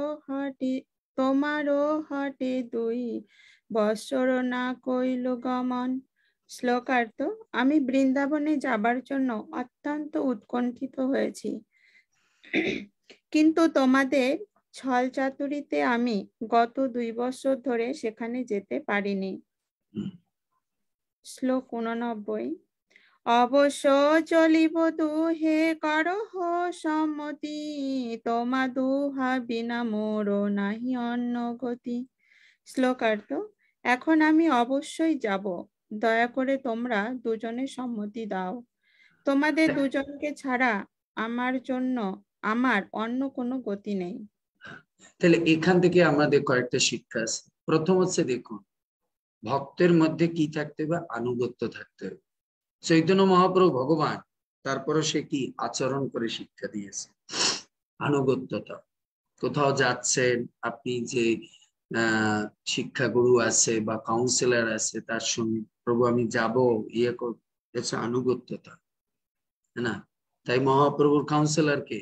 সার্বভৌম ভট্টাচার্য, স্বরূপ দামোদর, রায় রামানন্দ, এরা হচ্ছে মহাপ্রভুর কাউন্সিলর। জিজ্ঞেস করছে আপনারা এবার আমাকে যেতে দিন, এবার আমাকে, কতটা ধন্যতা, হ্যাঁ না? আমরা মহাপ্রভু ধর আমি ভগবান, এসব কি জিজ্ঞেস করতে হবে, আমি আমার ইচ্ছা চলে যাব। ধন্যতা, এটা হচ্ছে ভক্তের মধ্যে আনুগত্যতা থাকতে। মহাপ্রভু শিক্ষা দিচ্ছে, দয়া করে তোমরা দুজনের সম্মতি দাও। আবার কি, আবার এইভাবে না, ওই প্রভু যেতে দেন, হয়েছে, আপনি তো অনেকবার বাধা দিন। ধন্য ভাবে, ভাষার মধ্যে ধন্যতা থাকতে হবে না, ধন্যতা থাকতে। তোমরা দুজনে ছাড়া আমার কোনো গতি নেই। যে মহাপ্রভু এই কথাটার মধ্যে দিয়ে কি বুঝে, ভক্তের আনুগত্য বিনা আমাদের জীবনে আর কিছু। এই কথাটার অর্থ হচ্ছে এটা, তোমাদের আনুগত্য বিনা, তোমাদের ছাড়া আমার অন্য কোনো গতি নেই। তার মানে হচ্ছে ভক্তের আনুগত্য বিনা আমার জীবনে গতি নেই। এখন আরেকটা পয়েন্টে যান, মহাপ্রভু কেন পারমিশন চাচ্ছে? কারণ আপনি যদি ভক্তের আদেশ না নিয়ে, আনুগত্য না নিয়ে কোনো ধামে যান বা কোথাও যান, আপনার কার্য সিদ্ধ হবে না। কার্য সিদ্ধ, শিল প্রভুপাদ সাকসেসফুল হয়েছে কেন? কারণ তার গুরুদেব আদেশ দিয়েছে। এজন্য প্রভুপাদ বলছে আমি ওখানে সাকসেস হব গুরুদেব। কেন? আপনার আদেশ আছে, আপনার আদেশ আছে। কিন্তু আপনার যদি আদেশ ছাড়া উনি যেত, পৃথিবীতে আমেরিকা অনেকেই যায়, কত ব্রিলিয়ান্ট স্টুডেন্ট আজকাল আমাদের অনেক ছেলে পান, আইটেক, এমটেক, বিটেক, কত কিছু করতে আমেরিকা যায়। প্রভুপাদ কিসের এমটেক, বিটেক? প্রভুপাদ কোন এমটেক, বিটেক করে যায়? পুরো আমেরিকার মানুষরে, হ্যাঁ, ব্রিটিশকে কি বলে বৈদিক বানিয়ে দিয়েছে, কারণ আনুগত্যতা ছিল। এজন্য আমাদের বুঝতে হবে যে মহাপ্রভু আচরণ করে শিক্ষা দিয়েছে। এজন্য আমাদের যে কোনো কর্ম আনুগত্যতার সহিত, হ্যাঁ, ভক্তদের সঙ্গে মিলেমিশে করলে ভালো। নেক্সট শ্লোক 90। এই গ্রুপে আপনাকে একটা উদাহরণ দেখাচ্ছি। এই যে গ্রুপটা ঘুরিয়েছি না, এর মধ্যে আবার কিছু ওনাদের মধ্যে তাজমহল পার্টি ছিল।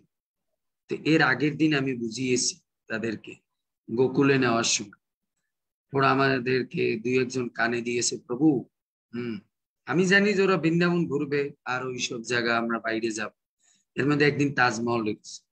আমি বললাম এই যে তাজমহল যাবেন, ফালতু দিনটা নষ্ট করে আসো, কিচ্ছু নেই, খালি ওয়াল, লাল দালান দেখছেন না, ইটের লাল দালান, আর কিচ্ছু নেই। এই 3 ঘন্টা খরচা করে যাবেন, 3 ঘন্টা 6 ঘন্টা আসবেন, খাওন দাওন নাই, সে বাস নামাই দেবে, টাকার শ্রাদ্ধ ওখানে, কিচ্ছু নেই। আপনারা গরিব মানুষ, ওখানে যায় বড় লোকেরা ফালতু সময় লস করতে গিয়ে ফটো নিতে।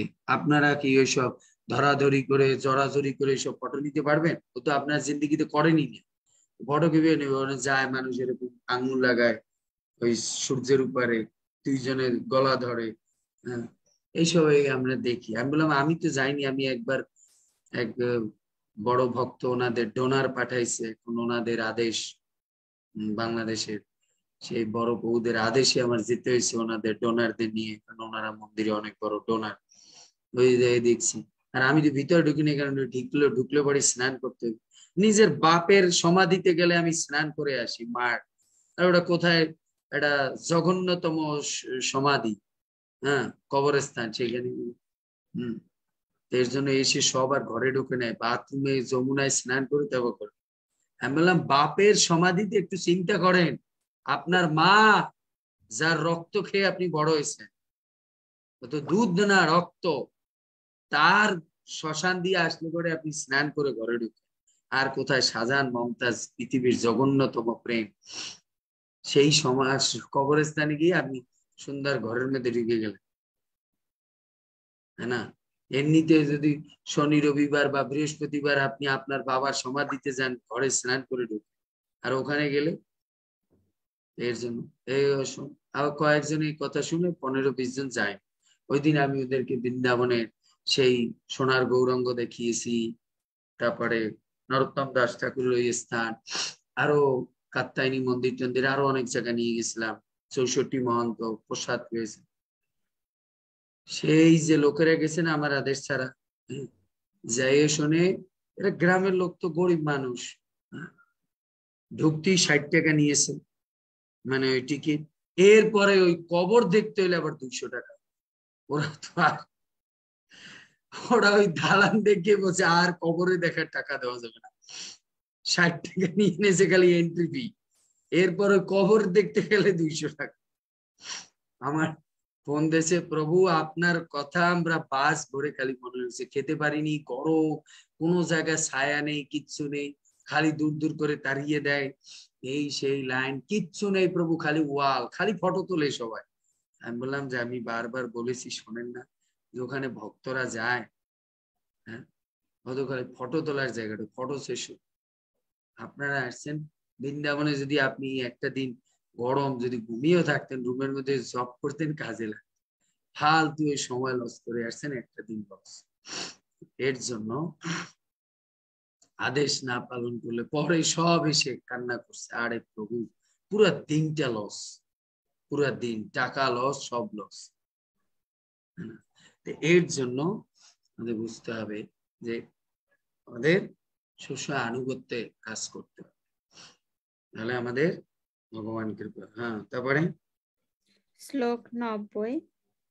গৌর দেশে হয় মোর দুই সমাশ্রয়, জননী জাহ্নবী এই দুই দয়াময়।